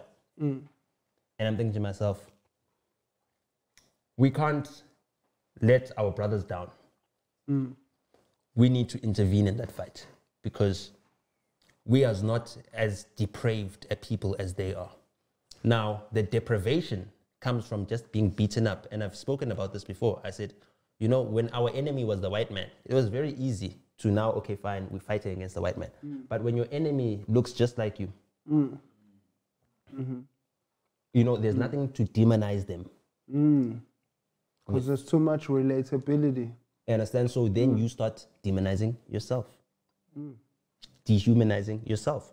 And that's why when something happens to a Zimbabwean, Helen Suzman Foundation is the one that speaks, not Zimbabweans. You understand what I'm saying? But let a kid be abducted by a Pakistani, a Katlehong, she's Yeah. We're not gonna allow any we don't care. The kid was on Nyaupe, we don't care. It's one of ours. You're not touching one of us because we've learned that, we've trained that we have to protect each other like that. And but we can't protect each other from each other forever. Because there needs to be a known enemy, a known and visible enemy that's present. And right now, we're turning that enemy into undocumented migrants and everything else, instead of actually our enemy is our political ineptitude as black people. Like, politically, we're bankrupt. And people are thinking about... That is our enemy, you're right. And people are thinking about economic freedom and everything else. But there's no freedom without politics. You understand? So the politics aren't been handled right. Everything that we did was about a political mission to make history. Because it was political. Had at any point I said, but I'm not getting paid for the work that I'm doing. Had Younger said, I'm not going to shoot, I'm not getting paid for this. And you said, but it's not like they gave me an advance. I could go out why to should Sony I and get a record deal. Why am I out here in the hood busting it with these niggas? But we had a political... I could go solo. You understand? We had a political objective. To change the game. And that's what black people don't have. And the thing is that you don't need money to have a political objective. We had nothing, dog. We had nothing. You just need commitment. Y'all niggas were, what you call?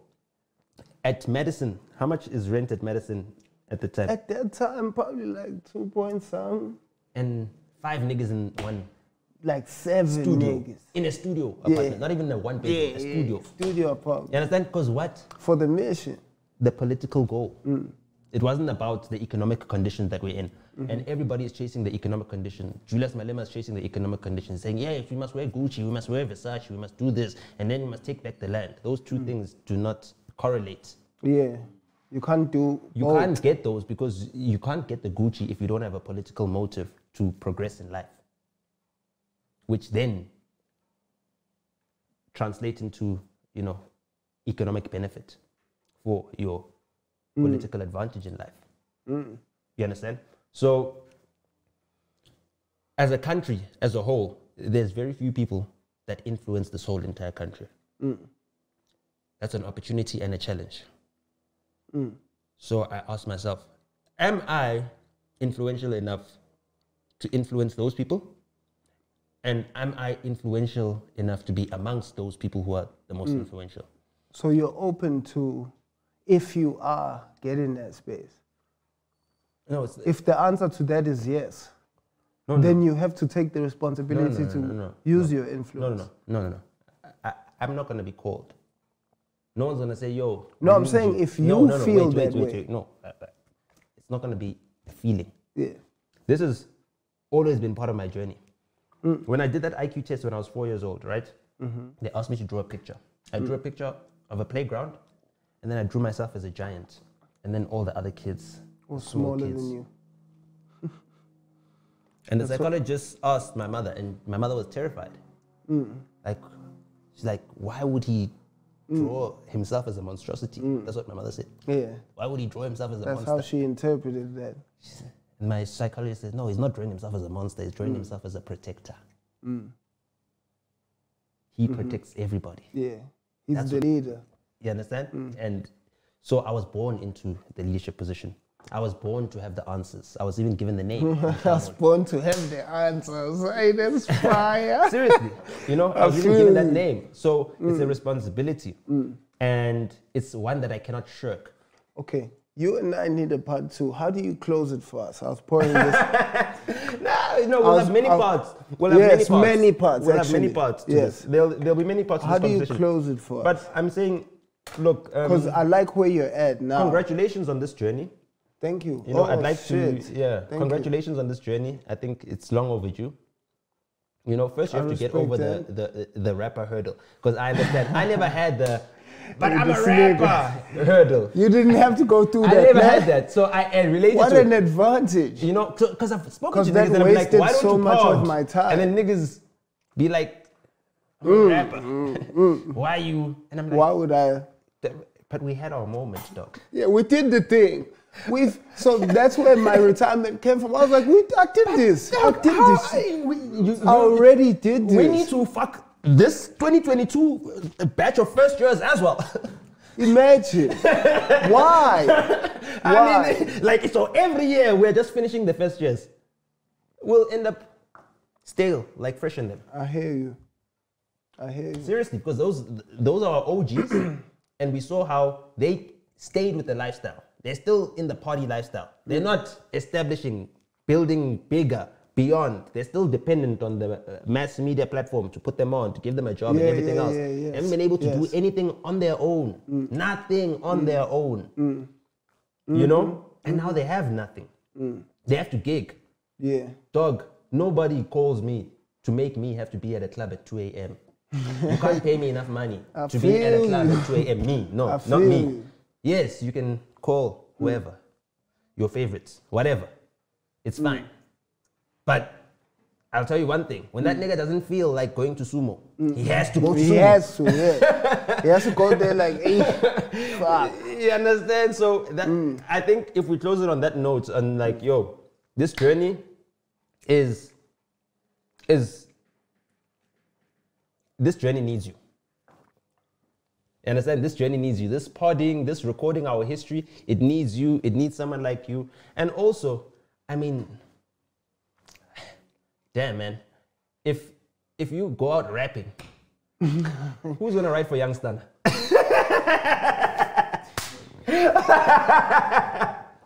I'm just saying, because, in Davidson, the slang is nice, but we need them kungundlovu handle. So our title sequence song says, pick up your glass and show me love for once. What is the one thing you feel like you deserve love for that you don't get? And then let's show you love for that. Showing love. For showing love, man. Because for showing true love. It takes a lot of love, a lot of passion, a lot of dedication to avail yourself, to be there, to be truthful, to be honest, to be loyal, unwavering, all of those things, you know what I mean? Like, no one ever says, you know what, actually, Nota is the most loving guy. Nota held me down. He's a loving guy. Like, that nigga, if you need People him. don't recognize real love. They don't. They don't know what it looks like. You understand? Yeah. And I can relate. And love is patient, it's kind, it's understanding. And it means that sometimes I might be angry at what you're saying, but I need to love you through it.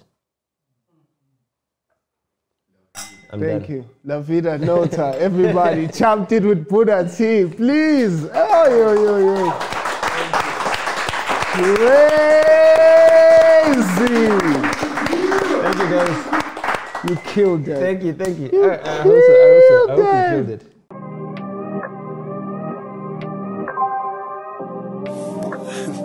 Okay, never mind. It's crazy that the answers nobody had I found when searching for myself. Let's toast to victory. Pick up your glass, show me love for once. Let's toast to victory. There was two traps. The initial trap was white people. It was a combination of dubstep. Exactly. And yes, thank you, that nigga. That's my nigga. That's the trap, nigga. That's the trap.